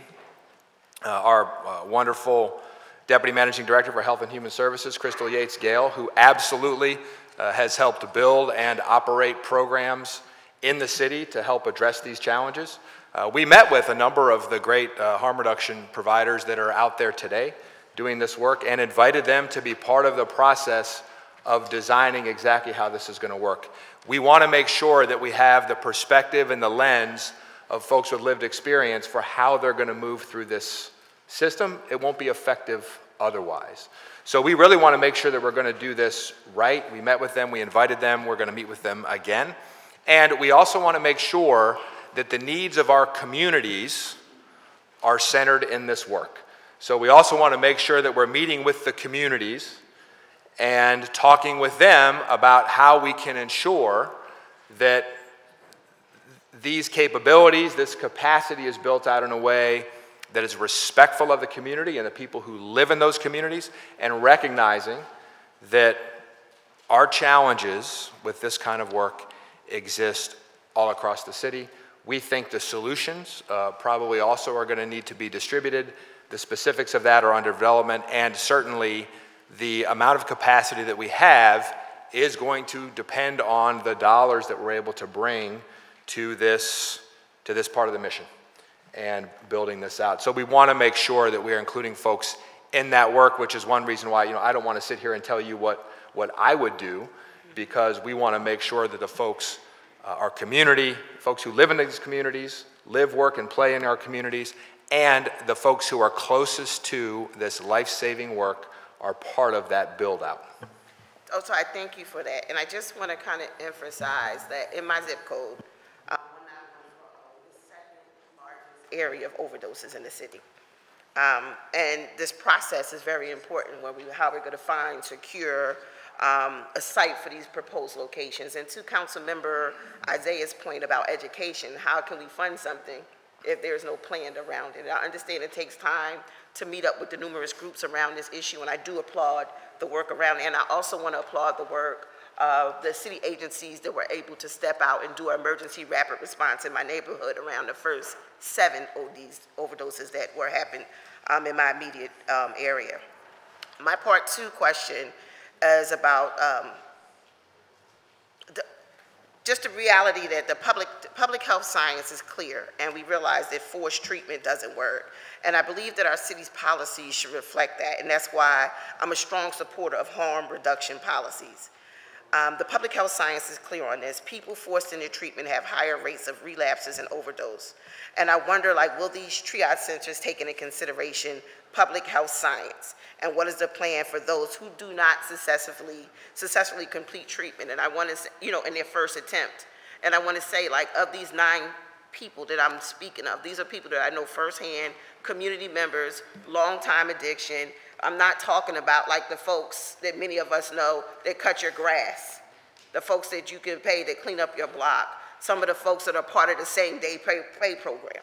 These are the folks that I'm talking about. We're not just talking about just pure homeless folks. We're talking about community members that just so happen to have addictions. And I just want to make sure that we're very intentional about not singling out or making this crisis compartmentalized. In the reality that we all know folks that are struggling with addictions in every neighborhood, in every community, that are functional members of our community. And I just want to make sure that we're considering the public health science in relation to this as we set up these treatment centers. And some of these folks have been in and out of recovery their entire lives.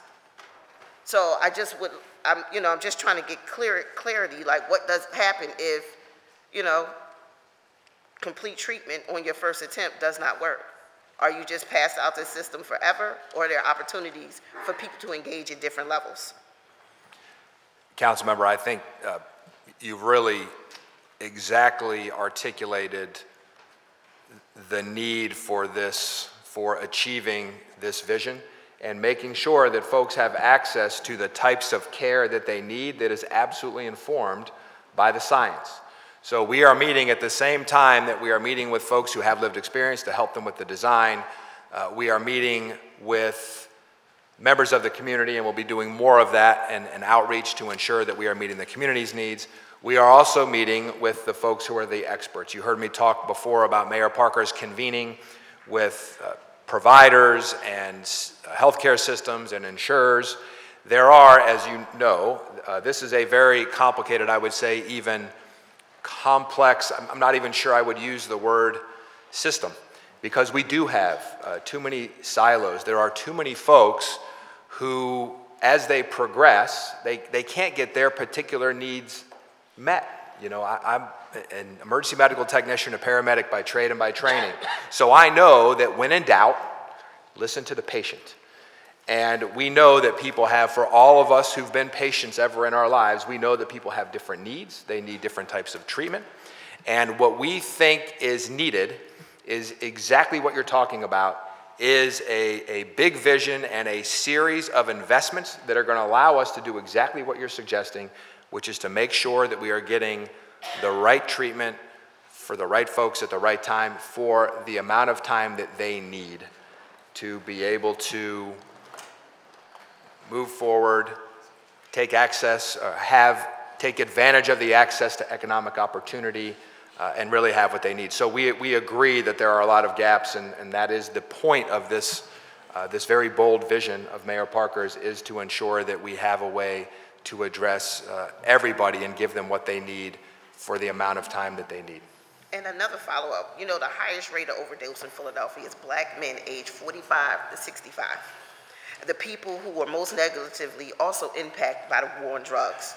And we can't afford to return to these failed policies. So I have a question about what role does law enforcement play in these proposed triage centers as we move forward? Councilmember, I guess I would ask Commissioner Bethel and to start with that, and maybe my other colleague, our Chief Public Safety Director, Adam Gear, to contribute to that. Rest assured, we are all working in sync.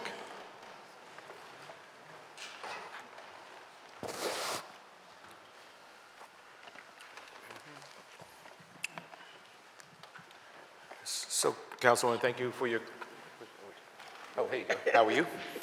I mean, we see it as a significant opportunity for us.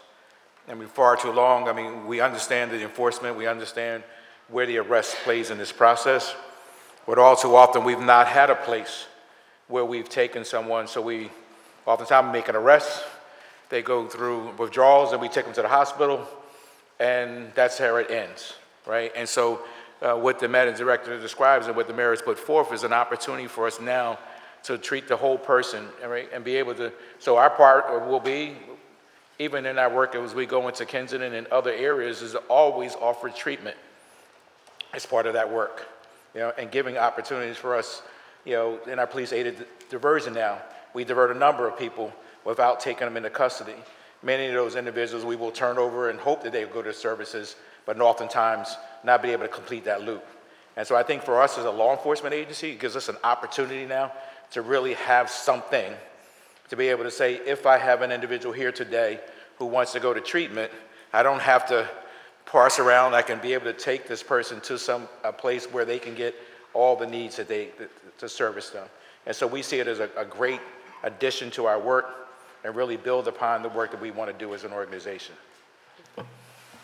You know, so I hear that. So we realize also that study after study has shown that stabilizing people in housing is a way, a key way to decreasing drug use. So we know that sweeps have been tried many times in Philadelphia and around the country, and they do not address the root causes of the issue.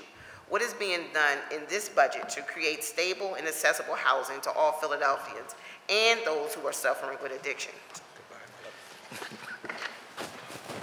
Councilmember, thank you. Part of the process for the triage centers, and we've heard our managing director say this a number of times, includes housing. But we're also focused on creating new housing, stabilizing housing, and that may be apartments, that may be home ownership. When we're talking about low-income people, we are working with PHA, we're working with CDCs, we're working to ensure that they all have the resources that they need so that housing for people who need it is available, and that's across every socioeconomic strata. I hear you, but I understand the system at the same time, and housing is not readily available. If we pick somebody up right here on Dillsworth Plaza, we can't put them in housing right away depending on your family size and your work and your conditions. So I just have a strong concern if we cannot stabilize housing while people are going through outpatient treatment or whatever, what system is in place within this budget to secure this? And you're saying new housing, are we doing rapid rehousing for folks going through addiction? Are we setting up new places to offer 2 years of employment for someone that's going through that with workforce development attached to it? And if that doesn't work, what happens? So I see the big vision. The devil is in the details. And I just, you know, I've been studying this since I've been in council. So I know I'm going down the rabbit hole, but I've been down the rabbit hole, whether it was at the encampment on the Parkway, the one on Ridge Avenue, folks that come to our office every day, and my questions are centered in the real stories that my constituent services staff reach every day. So, you know, just help me understand, because part of funding this big vision is understanding the plan. And I'm a visionary, I get it. But before we sign off the dollars, it has to be a plan. And I have to realize that these services that I know that are gaps in, siloed that you guys said, are in place and will work as we move forward. Councilmember, what you're saying, that these supports, this system doesn't exist, we agree, which is exactly why we are going to try to address all of the things that you're talking about. And that's the work that's happening now as we're convening and meeting. Would certainly love to meet and talk with you more about it. We agree that, and just in meeting with some of these folks who are out there every day, they're talking about, if we can just get folks to a phone, sometimes that might be enough. Let them get a call, let them get a shower, let them use a toilet. That's a first step. We hear from our providers who are out there that sometimes, every day, day in and day out, we have folks who are out there and they're saving lives, and they see the same people coming back and coming back and coming back. And then one day, every now and then, someone will come up and knock on the window and say, I'm ready. I'm ready. And we need to make sure that we can get them not just to an initial facility that has the skills to take care of them on that day, but to help them move from that day, that short-term care, into medium and longer term treatment, housing, and economic opportunity. And we agree 100% that does not exist right now in a connected and joined up way, which is why that's what we're building. And we think as much as $100 million sounds like it's a lot, and it is. This is a bold investment. It is, I think you just said it, it's a drop in the bucket for what we need. It's a start. It's a big start. It's letting us have conversations that we could not have had before. and we certainly hope that you will sign on to this vision and help us execute with Mayor Parker's leadership. I mean, this is not small ball. This is a big deal. Nobody's doing this. We think this is an opportunity for our city, one city, united city, to address this and build out something that nobody's ever seen before, and we look forward to continuing to work with you in that work. All right, I have another round of questions, but In your next round. Okay. All right, we want to make sure we get to all the members so we can get down to the next round. But Mr. Thiel, just real brief, because young lady pointed out some key points. What's the time frame for this plan? Because I mean, you want the money up front. What's the time frame that we can expect a return on the investment? Council President, you don't mean to tell you that time is money, time is life. So the more investment that we're able to have and the more we're able to know, the faster this will go. We are looking to be able to have our first triage center available in a matter of weeks. That is an extremely aggressive target and timeline. Do you know where at the moment? Council President, I mean, the honest answer to that question is no, because we are doing due diligence on a number of potential sites, working with a number of different partners. We're still talking with, because it is so important to make sure that the clinical part of this is aligned with the science and aligned with the providers. So, I mean, I honestly can't answer that question because, you know, it depends on a variety of factors, and it certainly depends on us being able to know, and we appreciate all the different priorities that council has, that council is aligned with our mayor for this very bold vision that we're looking to execute and implement in a way, in partnership, that nobody's ever seen.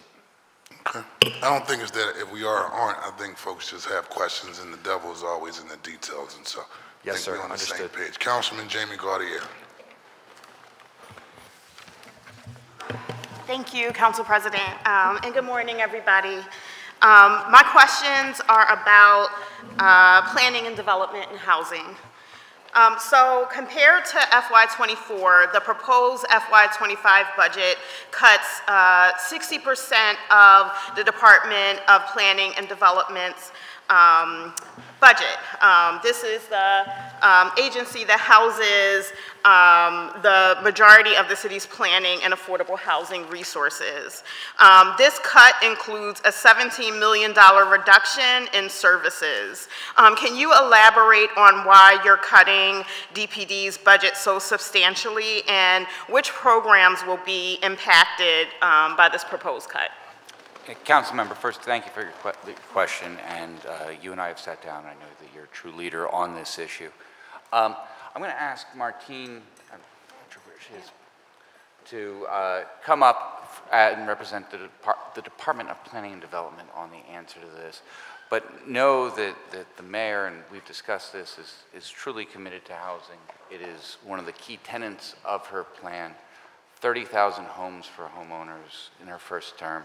So know that we're working diligently on that. But the specific budget cuts, I'm going to look to Martine to answer.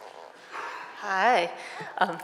So this isn't my full area of expertise, but I'll do my best.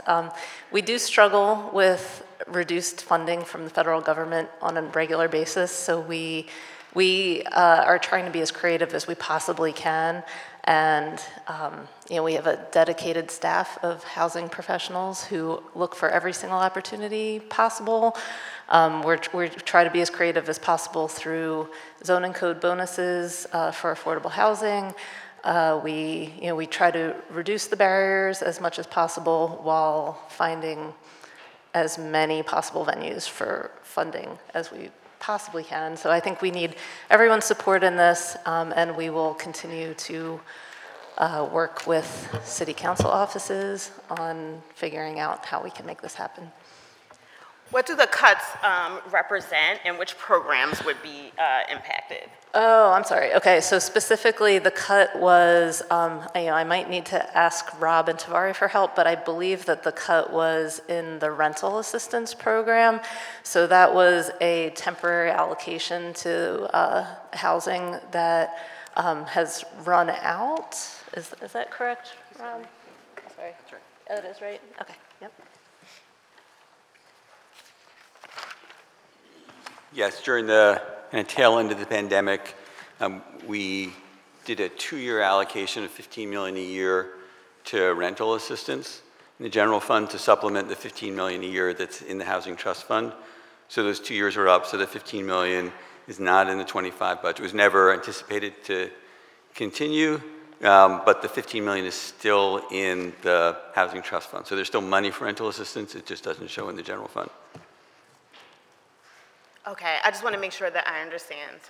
The cut to DPD was for rental assistance? So there was 2 years, we had committed to do 2 years of rental assistance in the general fund to supplement what's in the Housing Trust Fund.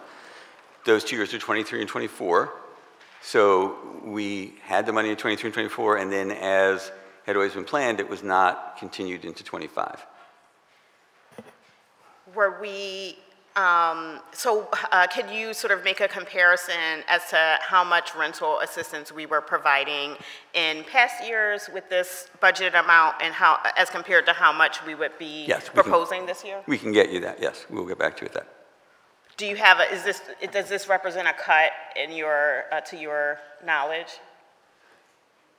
Yes, well, it's not really a cut because this is it was a 2-year program, and that 2-year program's up. So this is what was always anticipated.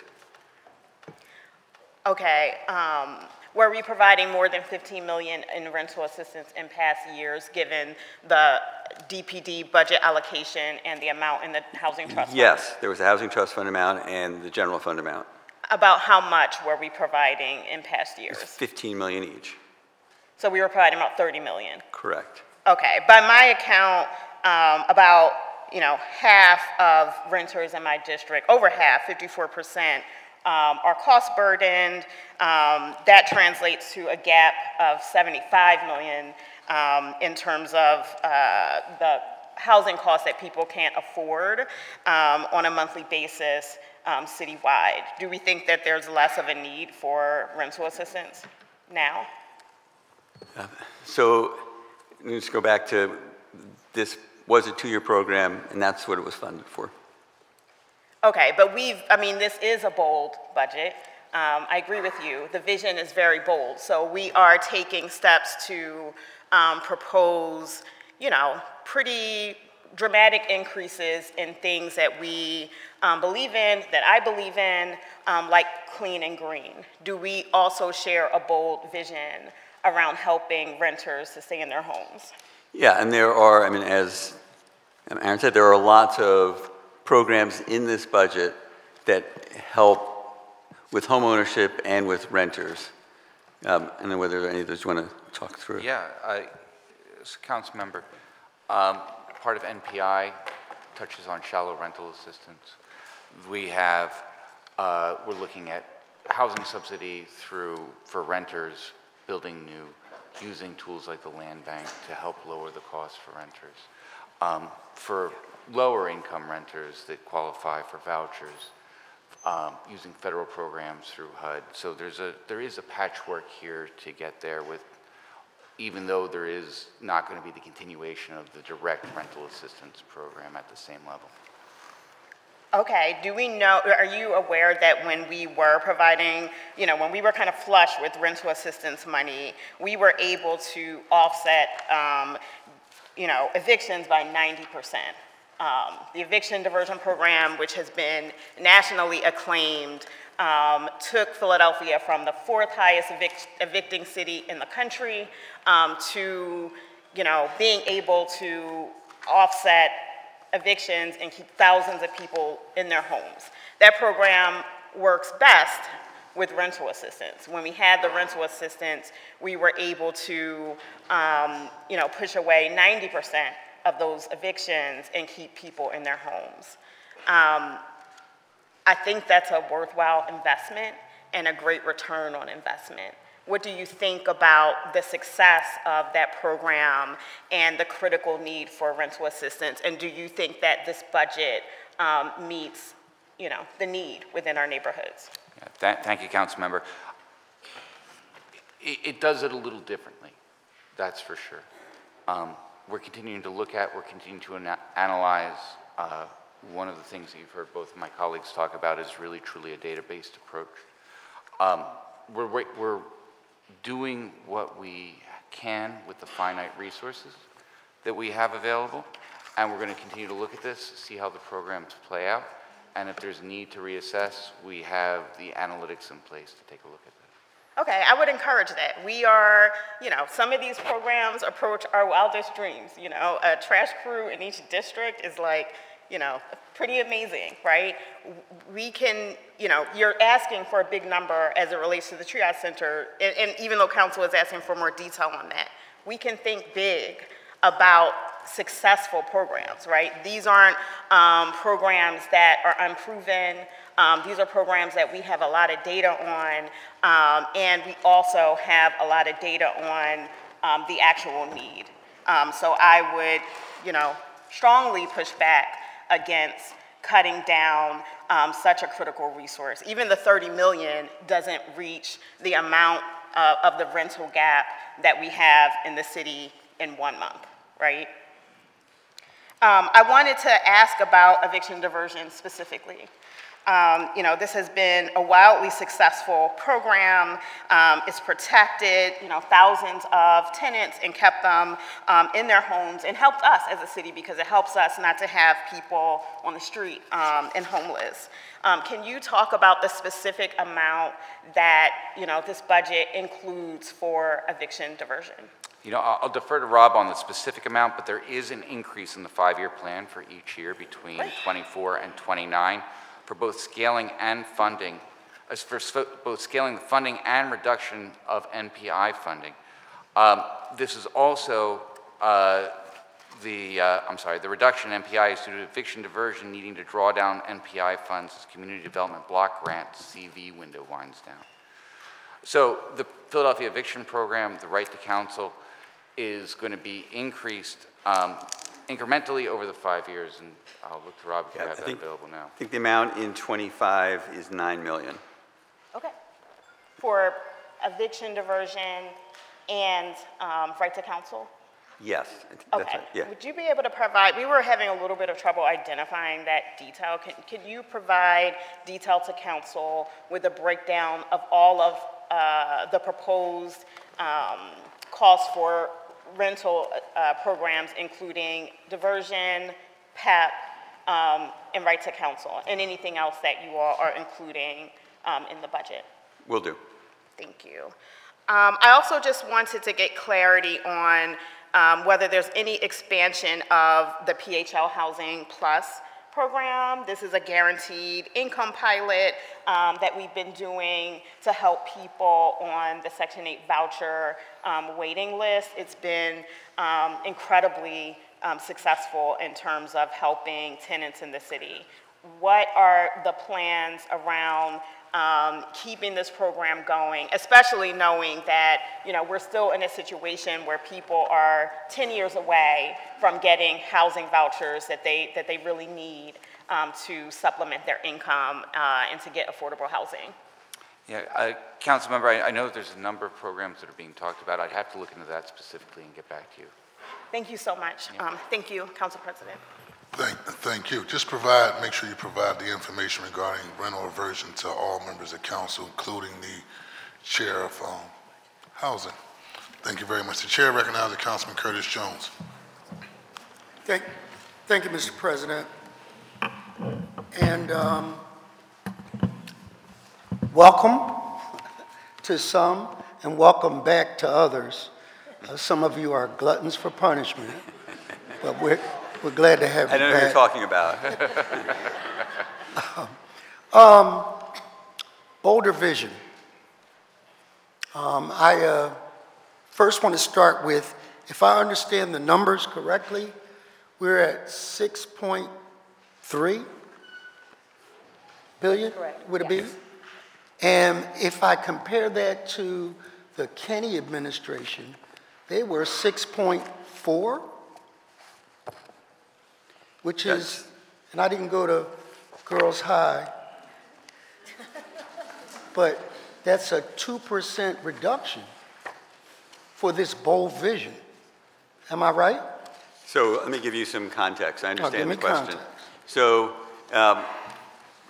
one of the things that we're proposing to do in '24 is move forward some of the investments that are crucial to achieving our goals. So for example, Clean and Green, there's a need for materials, supplies, equipment. So we've asked for over $35 million of money that would typically be spent in 35 or in 25 or later to be moved up to 24. So we can start these programs right away. Same thing with paving. There's about $50 million of paving. Normally would be waiting. We're trying to move that And forward. for district council people, that represents like double the amount of paving we're able to do? That's the goal, yes. And another example is the forensic lab. That was in 25. We're trying to move that forward too. So the reason you're seeing a dip from 24 to 25 is those programs that we're proposing to move forward. So with an inflationary rate annually of 3.14, I think it is, that ain't bad. Yeah, inflation has got that Okay. area. So I want to shift my questions to cleaner, greener, safer, with economic opportunity for all. I got excited at the budget address on the cleaner side when we start talking about conversion of lots from dangerous places to safe spaces. I'd like to know about that. On the greener, cleaner, let's go with that. 2 pickups a week of trash and how we're going to roll that out, because I like that. And if I could end up with 400 police officers on the street, that's safer for me. With economic opportunity for all, let's go with your municipal high school. I need to know about those things. I'm excited about them. And as I look at, what you're proposing as a budget, how you're squeezing all of this into that. So feel free to take one in. Cleaner, greener, safer, with economic opportunity for all. Sure, so I'll start with cleaner. I'd like to call up our new cabinet director of Clean and Green, Carlton Williams, who is no stranger to you all. Thank you for coming so quickly. I was going to say, thought I had a few minutes, or a few seconds at least, but I was going to say, thank you so much for your remarks. And our new director is going to talk about how we're going to shift the narrative away from Philadelphia to a clean and green city. Good morning, thank you. And good morning, council members, council president, and honorable members of city council. My name is Carlton Williams, and I'm the director of Clean and Green Initiatives for the city of Philadelphia. We are very excited, as you stated, about being bold, about addressing the issues of litter and illegal dumping, but we're looking at it as a holistic strategy. Not just, we talked about silos and working in different parts of the departments. Our plan addresses multiple issues in a community all at one time, because it doesn't make sense for us to clean the streets and leave the lots, as you stated, unaddressed. It doesn't make sense to leave abandoned autos in areas where we've cleaned around with mechanical street sweeping. So we're working across departmental lines. Our new approach is to work holistically and proactively, not waiting for things to happen, but going out to find things. And how we're doing this in a number of ways. We're establishing a community appearance index. We've used the litter index before to measure how effective things are in a community or a neighborhood. We're now taking that strategy and applying it across multiple quality of life issues. Not only are we looking at litter and illegal dumping, we're looking at abandoned autos, graffiti, we're looking at vacant lots and nuisance businesses, because these are the things that tear away at the fabric of our communities. We're also looking at how we manage our trash collection. You talked about twice a week. Most of the illegal dumping, or a good percentage of it, is not just C&D materials, which is construction and demolition. It's residential household trash. Many people don't have the capacity, especially in densely populated communities, to store trash. Unfortunately, they take matters into their own hands at times and dump it on lots and dump it next to trash cans and any other place they can find it other than their homes, because they can't find a place to store it. You think about a family of 2, 3, 4, or even 5 that's living in a household, and how much trash they can generate in a given week. If they don't have a place to store it, unfortunately, some people dump it. And so we're trying to address those issues by giving them a direct service right into their communities and neighborhoods to ensure that they have adequate trash collection. Not only will this serve the residents that live in these situations, it will cut down on the amount of litter and illegal dumping that you just explained in our lots in our communities. So we're working with CLIP, we're working with licensing and inspections, we're working with the water department, and PPR, and all of the departments across to address these strategies holistically. Mayor Parker made it very clear in her address that this was a top priority in her administration, and we're already taking action to address those issues with the Community Appearance Index. In our 100-day action plan, we're establishing a clean and green cabinet that will also provide the best recommendations and best practices on how we should clean and green our communities. Thank you. And now I'd like to call up our Police Commissioner, Kevin Bethel, to answer your questions around our public safety plan.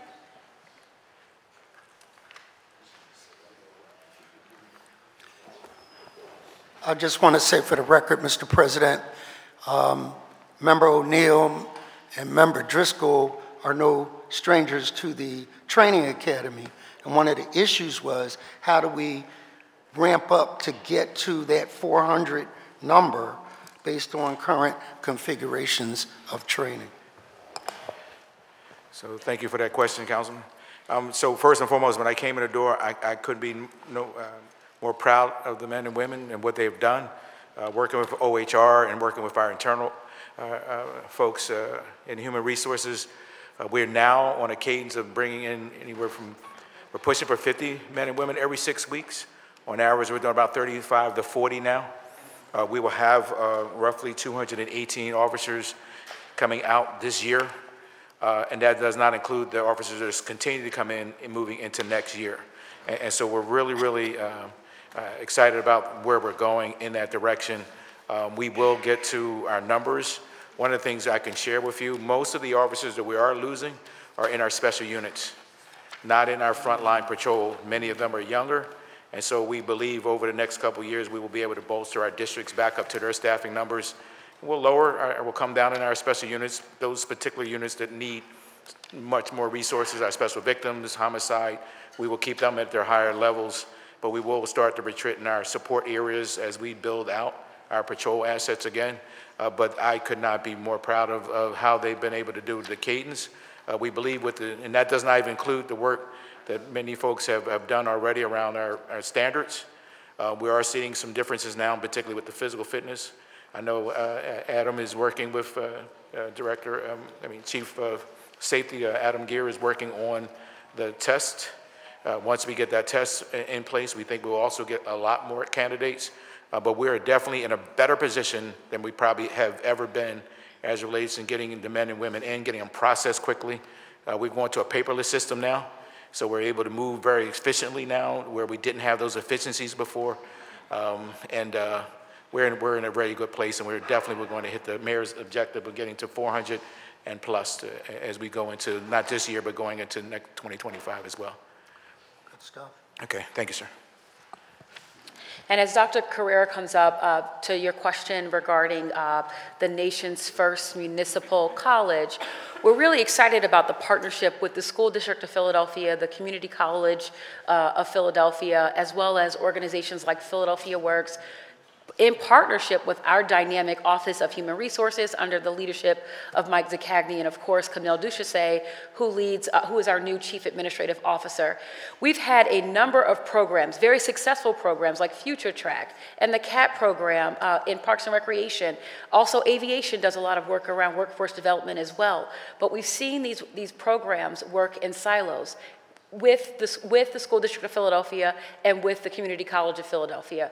What we want to do is to break down those silos. We have a framework already in place. We've already identified programs of study that we can stand up this fall, where we can create a pipeline to employment, guaranteeing employment to the people that successfully, young men and women that successfully completes this program. Dr. Carrera can provide more information regarding what's happening currently with the city's first municipal college, and then questions around those areas of study. I'd like to call up Camille Duchesset, our new CAO. Good morning, Councilman Thomas. So as a former high school principal, this is exciting for me, and as a high school principal in North Philadelphia, this is extremely, I wish I had it back then. And so as our chief just said, the mayor does see CCP as a critical partner in achieving her vision for economic opportunities. The 5-year plan does provide a combined $255 million in CCP support for over 5 years. 51 million per year, which is the total of 255. So roughly $40 million for operating, and then the $11 million for the Cotto Scholarship. $10 million this year, 7 million of that, those funds would go to the municipal college. And so CCP, the city, and the school district are going to partner, as you've heard, the first in the nation college for municipal employment. And the city college will enroll high school students. It's also going to be enrolling people who are looking for a change in career, and then also for current municipal workers who would like to advance in their careers. And so anyone that is interested in working in city government. And so the Mayor's Office of Education is going to work directly with the Chief Administrative Officer to stand up this college and ensure that it's aligned with our current projected workforce needs. Mr. President, I just want to point out that that's how we fill those vacancies. When we start to show, I think it was, I forget which one behind me said, the way you fill it is show them how much they can make and what the opportunities are. I don't recall us ever laying anybody off. And so these pipelines from school to paycheck as opposed to school to prison are what we want to do. And then finally, Mr. President, I want to give you your kudos because not once has anybody said point of personal information under your watch. Thank you, Mr. President. Thank you, Mr. Jones. The chair now recognizes Councilmember Cindy Bass. Thank you, Mr. President. Point of personal, no, I'm just kidding.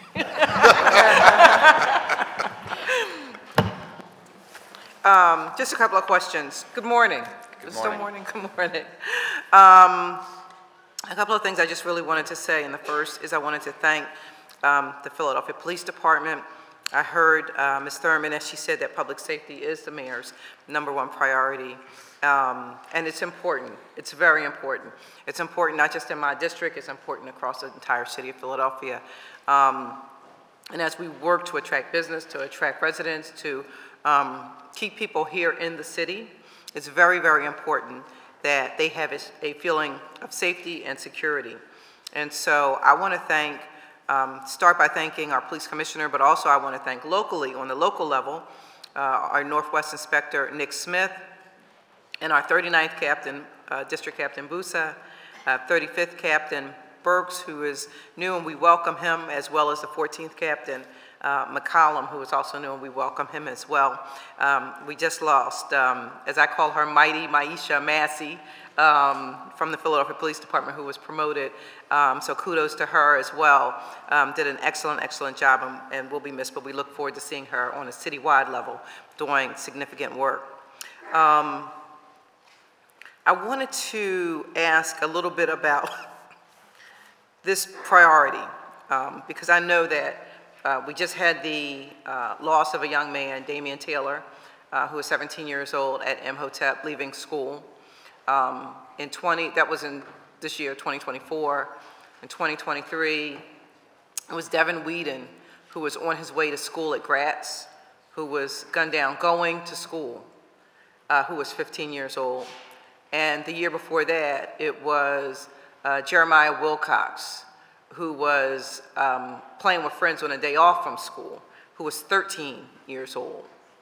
And, you know, these aren't just, you know, cases that happen. These, you know, families are attached, whole neighborhoods are attached. And so I wanted to see how the mayor's #1 priority was also connected to the neighborhood and community engagement budget, which I think really should go hand in hand. And when I saw the funding request for that particular office, I have to say I was a little bit surprised. I thought it was under budgeted based on the amount of need in the neighborhoods and working directly with the police department. So I was wondering if you could speak to that? If anyone could speak to that?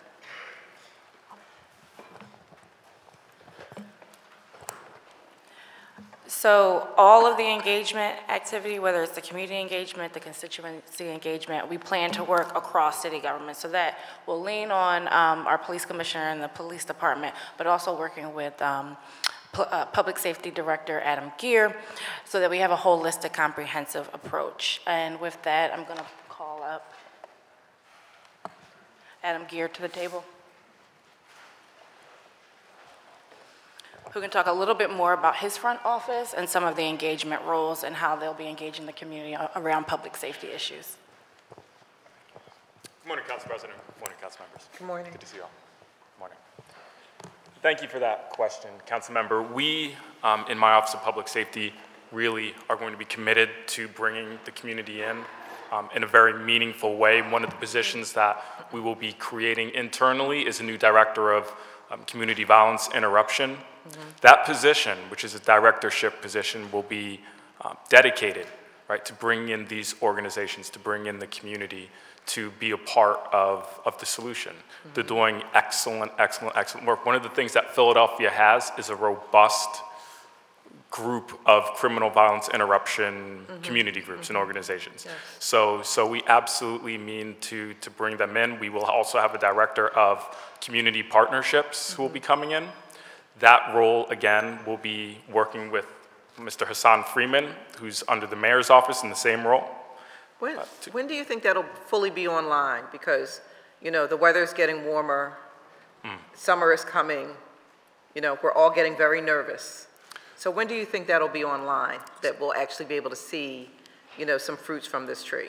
So we absolutely understand that, and we have the same sense of urgency, Council Member. We, frankly, just found that we would be able to internally fund these positions, so that's no longer, by the way, a part of our budget request, but once we went through this process, discovered that we could internally fund that. We have the job postings being written, and they're going to go out the door. We also have some leads on some of those positions, so we are going to be filling them and moving forward quickly. What's your target date? To fill those positions? Yes, and to be up and running. As soon as possible. As soon as possible. So what day is that? Once I can get a few more interviews, and I really mean that. I'm here with my first deputy, Evangela Manos, and these are the conversations we're having in terms of filling these positions immediately so that we can get, because there's some wonderful candidates out there, and we want to get them working. And I would just add that the engagement team in the meantime is already making sure that they work hand in hand with Adam. When we went to Imhotep, you saw blackmail engagement, you saw our director of engagement, our deputy director, Will Mega, all there supporting the public safety spectrum across government, and they will continue to do that. And once Adam's full staff is on board, they will work hand in glove in partnership. I just want to be clear that we want to support you. We want to support the work that you're doing. I think that we all, like I said, we're very concerned about the upcoming summer months, what we've seen thus far, and we want to make sure that we can get in front of this. A couple of years ago, a group of us went to Trenton, New Jersey, and we did a public safety tour, and they had an entire summer without one homicide. And Philadelphia, although much larger, does have a lot of similarities to Trenton. And if they could do it there, then I think that, you know, it's something that we can work towards here in a significant way. So we want to be supportive, I want to say that. Thank you, Councilor. Absolutely. Thank you. So I'm looking forward to hearing more information about that, like next week or something. No, just kidding. Another question for you. I wanted to go to talk about the triage and wellness facilities.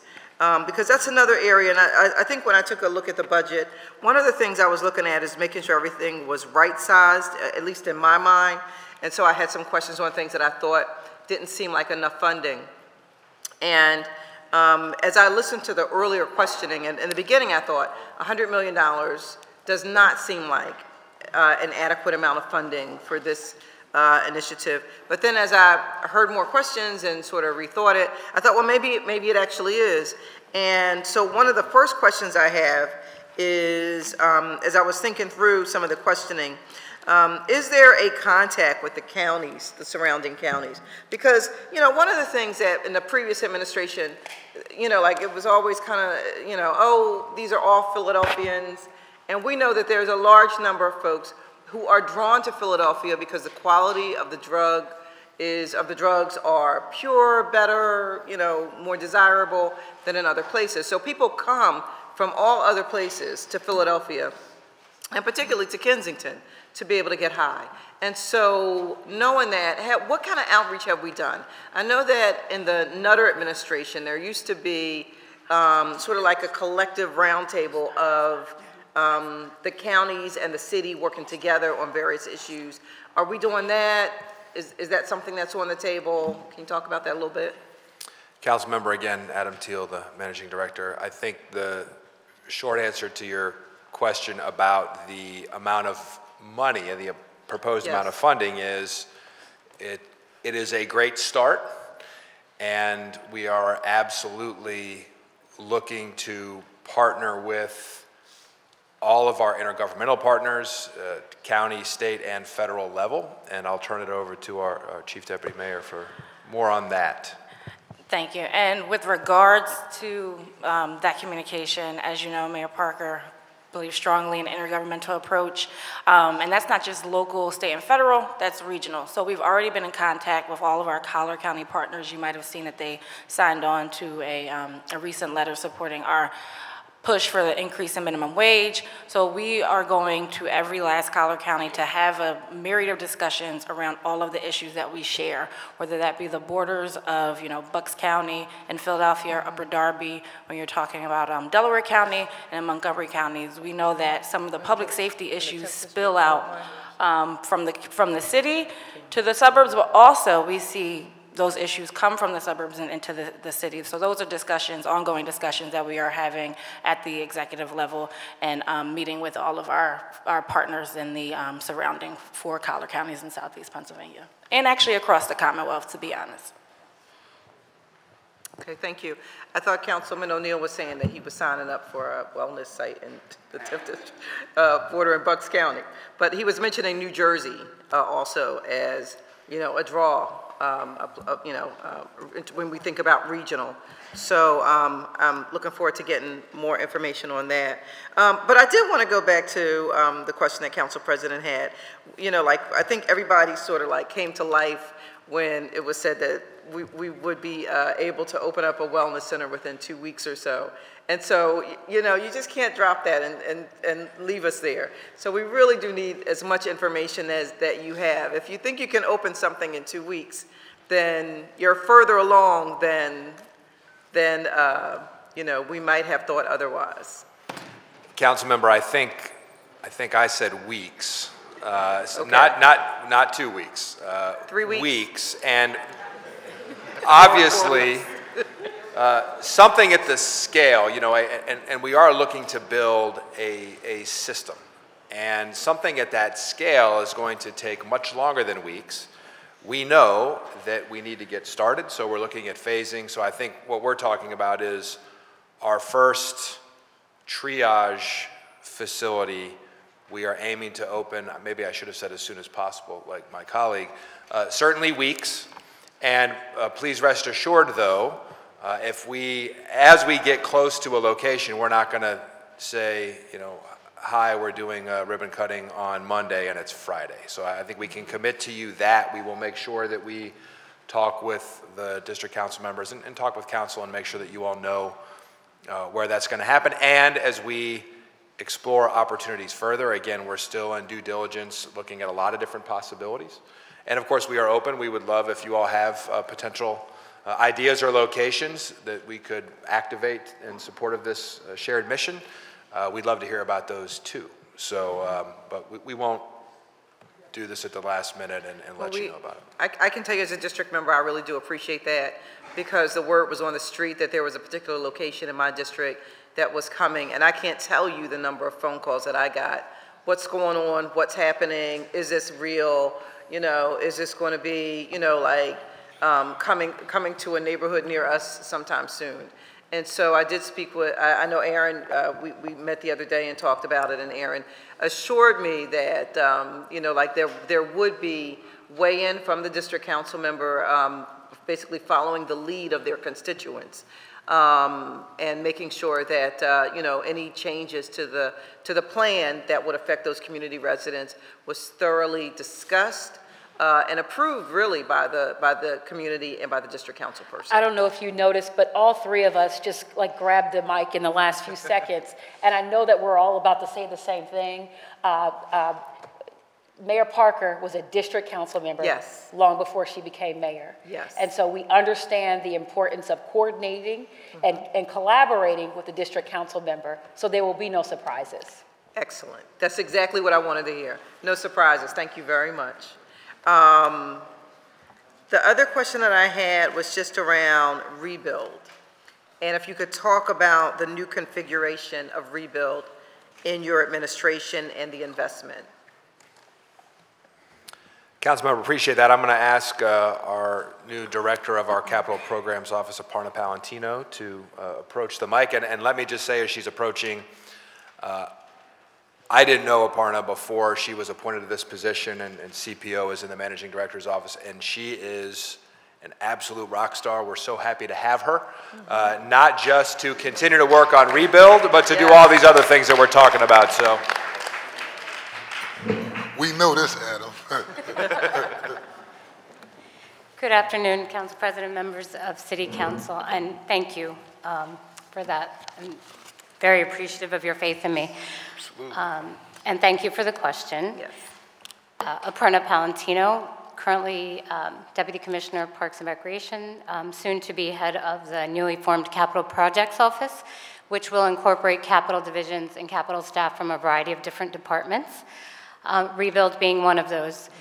So as you know, in the last few years, we've both at DPP and PPR, we've come up with new and innovative ways to accelerate projects, also not only for efficiency in time, but also to improve our efficiency and costs. And one of the challenges we've found in Rebuild over the last 8 years roughly is that they are taking a lot longer than expected. I know the goal of Rebuild was to accelerate projects compared to the standard capital process, but after 8 years of sort of observing that, we found that to not be the case. So the goal is to bring Rebuild under the fold of this Capital Projects Office and continue to implement projects in the way that we have been doing capital projects citywide. One of the other aspects is, many council members know we've worked closely with each of your offices to prioritize investments in your districts. The goal is Rebuild will come into those same conversations. They will, side by side with other priorities in your district, we will make sure that those get implemented in the same fashion and be able to keep you more aware of those investments in your districts as well. Does Rebuild still have the same financial commitment from the funders? When it started out, it was a $500 million program. It was $300 million in city funds through bonds. It was $100 million through William Penn Foundation, I think, and another 100, I think, in miscellaneous, state and federal and outside grants. Is it still that? Because I know that the numbers, like the goalposts kept moving under the previous administration. First it was 500, then it was, 400, then it was 300, then it was 450. It was all over the place. Right. So what we have found over the last few years is that project costs have continued to increase for a variety of reasons. After COVID, materials escalation went up, with some materials up to 50%. So the initial estimates for projects, of course, have increased drastically. Yes. So that is a moving target. To speak to your question about the commitments of funding, those were what that program was anticipated to begin with, but we have since been seeking additional federal and state opportunities for adding funds to that. And again, some of those conversations with your offices to prioritize where those investments should happen, in what order, are key to doing that, because we will also need your support to solicit those other sources of funding, along with the administration's. So did we receive those funds in? Did we ever receive those funds in from the William Penn Foundation? We have been continuing to receive funding from William Penn. Okay, and from the other entities that were originally listed as being funders, they have made those contributions? Yes, we have. So what's this? Do we know what the size of the budget is now for Rebuild? As it stands at this minute, Yeah. and it can, of course, change, and it is very dependent on what we get in private and federal and state sources. It is somewhere between 400 and 550 million. Okay, and the reason that I'm asking is because, you know, it's my opinion as a former chair of Parks and Recreation that that we needed every cent of that $500 million, Absolutely. and we need more. And so that didn't even do the job. And as we know, after COVID and you know supply chain shortages and everything else that was happening, you know, we just didn't have enough. That we had whole projects. You know, I had a project in my district, and they were like, all right, well, you know, when it comes to the indoor basketball gym, we're just going to build it, but we're not going to put in a floor or walls.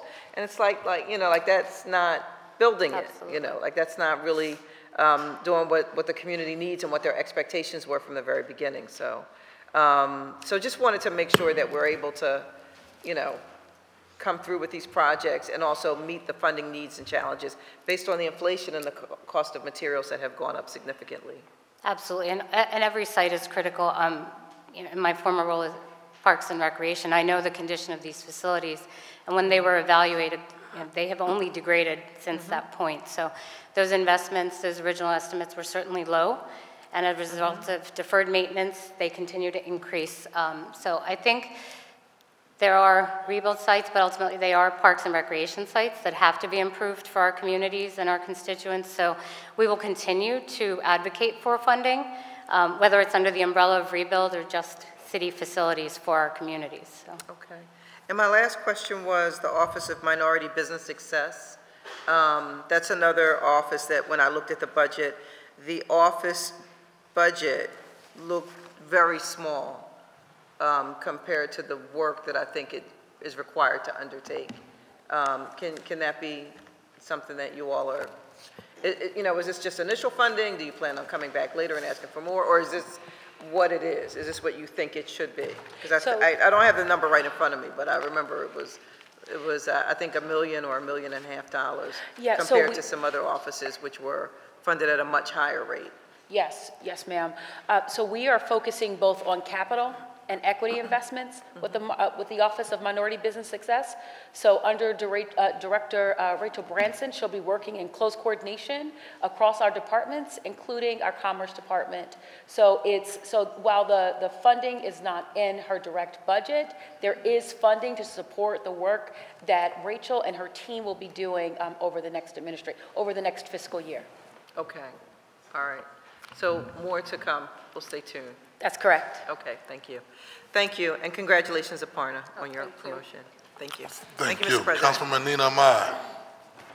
Thank you, Council President, and thank you, everyone, for this amazing testimony. This is my maiden voyage, and I'm really excited to see how much promise we have in this budget.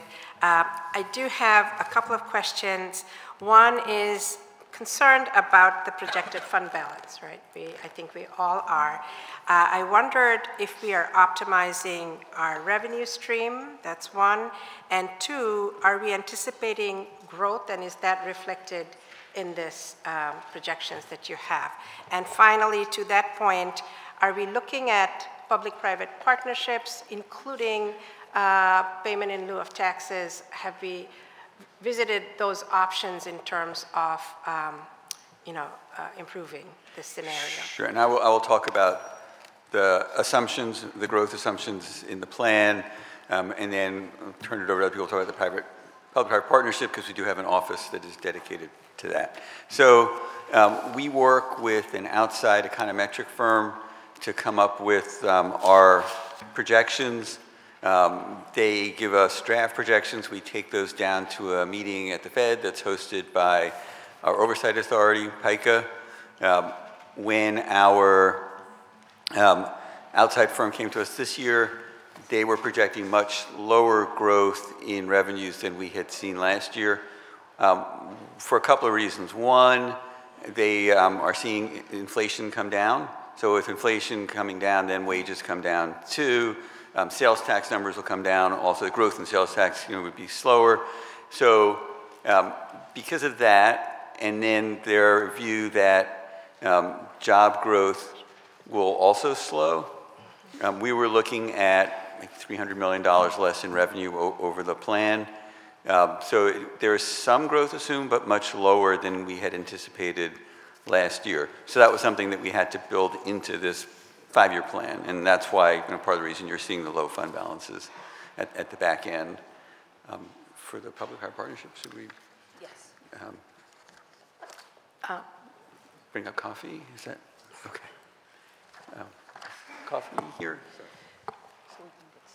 Yeah. So, Councilmember, one of the other big new programs that we're really excited about is the Office of Strategic Partnerships. Oh, sorry. One of the offices that we're really excited about is the Office of Strategic Partnerships. Through that office and the leadership of Kofi Lindsay and Darnell Thomas, who is her deputy, they're going to be exploring partnerships with the philanthropic community, with the business community, with community groups, to figure out ways to both maximize opportunities for capital investment in the city, as well as direct partnership to expand and to expand the bandwidth of what we are able to do as a city by including all of our civic partners who have skin in the game, who want to have skin in the game. This is actually born from the mayor's experience as she was going around and talking to people in every pocket of every community, whether it's philanthropies with hundreds of millions of dollars to spend, to small neighborhood groups who were saying, we just want to be more involved. And we developed this under the leadership of Mayor Parker as a way for all of them to have a conduit into city government, to be able to give whatever they have to be involved, and for us to help them realize how they can be strategically aligned with each other and with the goals of the city. So was that all of your questions? I'm sorry. Yeah, so that's prospective, correct? Yeah. So you don't have a sense of what that could look like in terms of how we can anticipate building out programs and delivering services with this added public-private partnership? Or do you have a number in mind? Is there somewhere you're going with this that you can say we're anticipating X, Y, or Z? Yeah, so we're right now in the process of figuring that out, of developing those relationships, of seeing where there's alignment between the strategic goals of a lot of these partners and the goals of the city government to start to put some of this on. In some ways, there will be a dollar return on investment. In some ways, there will be a human resource return on investment. In some ways, there will just be a collaborative expansion of the ability to do things, return on that investment. We're not quite ready to put the numbers to it yet, but we're getting there. We're having all of the pieces in place. So we expect to see a matrix of who, what, where, when. And how much. And yes, thank you. I want to switch quickly to another topic, which we have heard a lot about, is the triage centers. The $100 million is a capital budget category, if I understand it correctly. What is the operating budget for these triage centers, and which departments will be tasked to connect to those operational issues around triage centers? Councilmember Adam Thiel again, Managing Director. That's correct. The $100 million is the proposed initial capital investment, and the operating investment right now, or the operating fund wraparounds, we expect to come from existing city agencies and their budgets and their staffing. And as we start to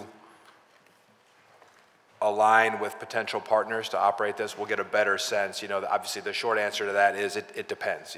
How much operating we need depends on how many facilities of what type of care are we going to be operating. So that is all still very much under development too. We work very closely with our partners from the budget office to make sure, as we start to understand what that is, where funding that's not currently in the city's budget is needed for operations, that we're able to find that, tap into that. And I think, to your earlier point, we are definitely looking at partners who can bring that through some of these partnerships and strategic partnerships. So I can assure you, we're having meetings with folks. It's not just about the services, it's about, looking for folks who are willing to partner with us and, bring their own resources to this shared mission. Where does the opioid settlement money feature in this, and where is it? And what is the amount, and what is going to change when there's more settlements? We have no sense of where does it reside. Councilmember, that's a really complicated question. We probably want to walk you through that during a future, one of the agency level briefings on that, or the MDO briefing. We can tell you what the settlement fund was before, and then as we're working on the future plan. I think it is important to mention that is done in concert with the community. So going forward, that's part of it. So I think that will take a lot of time to walk through that, and we'd like to come back to you with discussion and the about final question I have on this is location of these triage centers. I heard something, and maybe I could be wrong, that the Hahnemann space was considered for something. Is that a fact? And is there a possibility of having that as our rehabilitation center, so it doesn't impact any residential neighborhoods in any way? Councilmember, again, to reiterate the prior commitment, if we are getting close to operating triage or wellness facilities in any of your council districts, we will be sure to let you know well in advance of that. There is a little bit of confusion, I think, about Hahnemann, and I'll put that in quotes. There are a lot of properties that folks typically think of as being part of the Hahnemann complex. There's a property that folks think of as part of that complex that we recently were able to do a deal. This is a long-standing negotiation for some Office of Emergency Management space, as well as some space to relocate an existing family shelter operation. It is not, that is an arrangement that we've been working on for a long time. That is not one of the triage or wellness sites. So I think there's been some confusion about that. We are looking at a lot of different possibilities and locations. And again, I think we've heard from a lot of you the need for this, and we have to put these facilities in our city to take care of folks who are in our city. So we do hope that if you have locations that you think might be suitable, you'll let us know. We will let you know as we get through this due diligence where we're thinking to start achieving this bold vision. Thank you, and I look forward to a more detailed explanation on the issues that were just mentioned. Thank you. Thank you. At this time, we're going to take a brief recess. And then come back. Members have to finish up their first round, and then we'll go into our second round, and then also questions for the mayor's office budget as well as the Department of Labor. We will be coming back at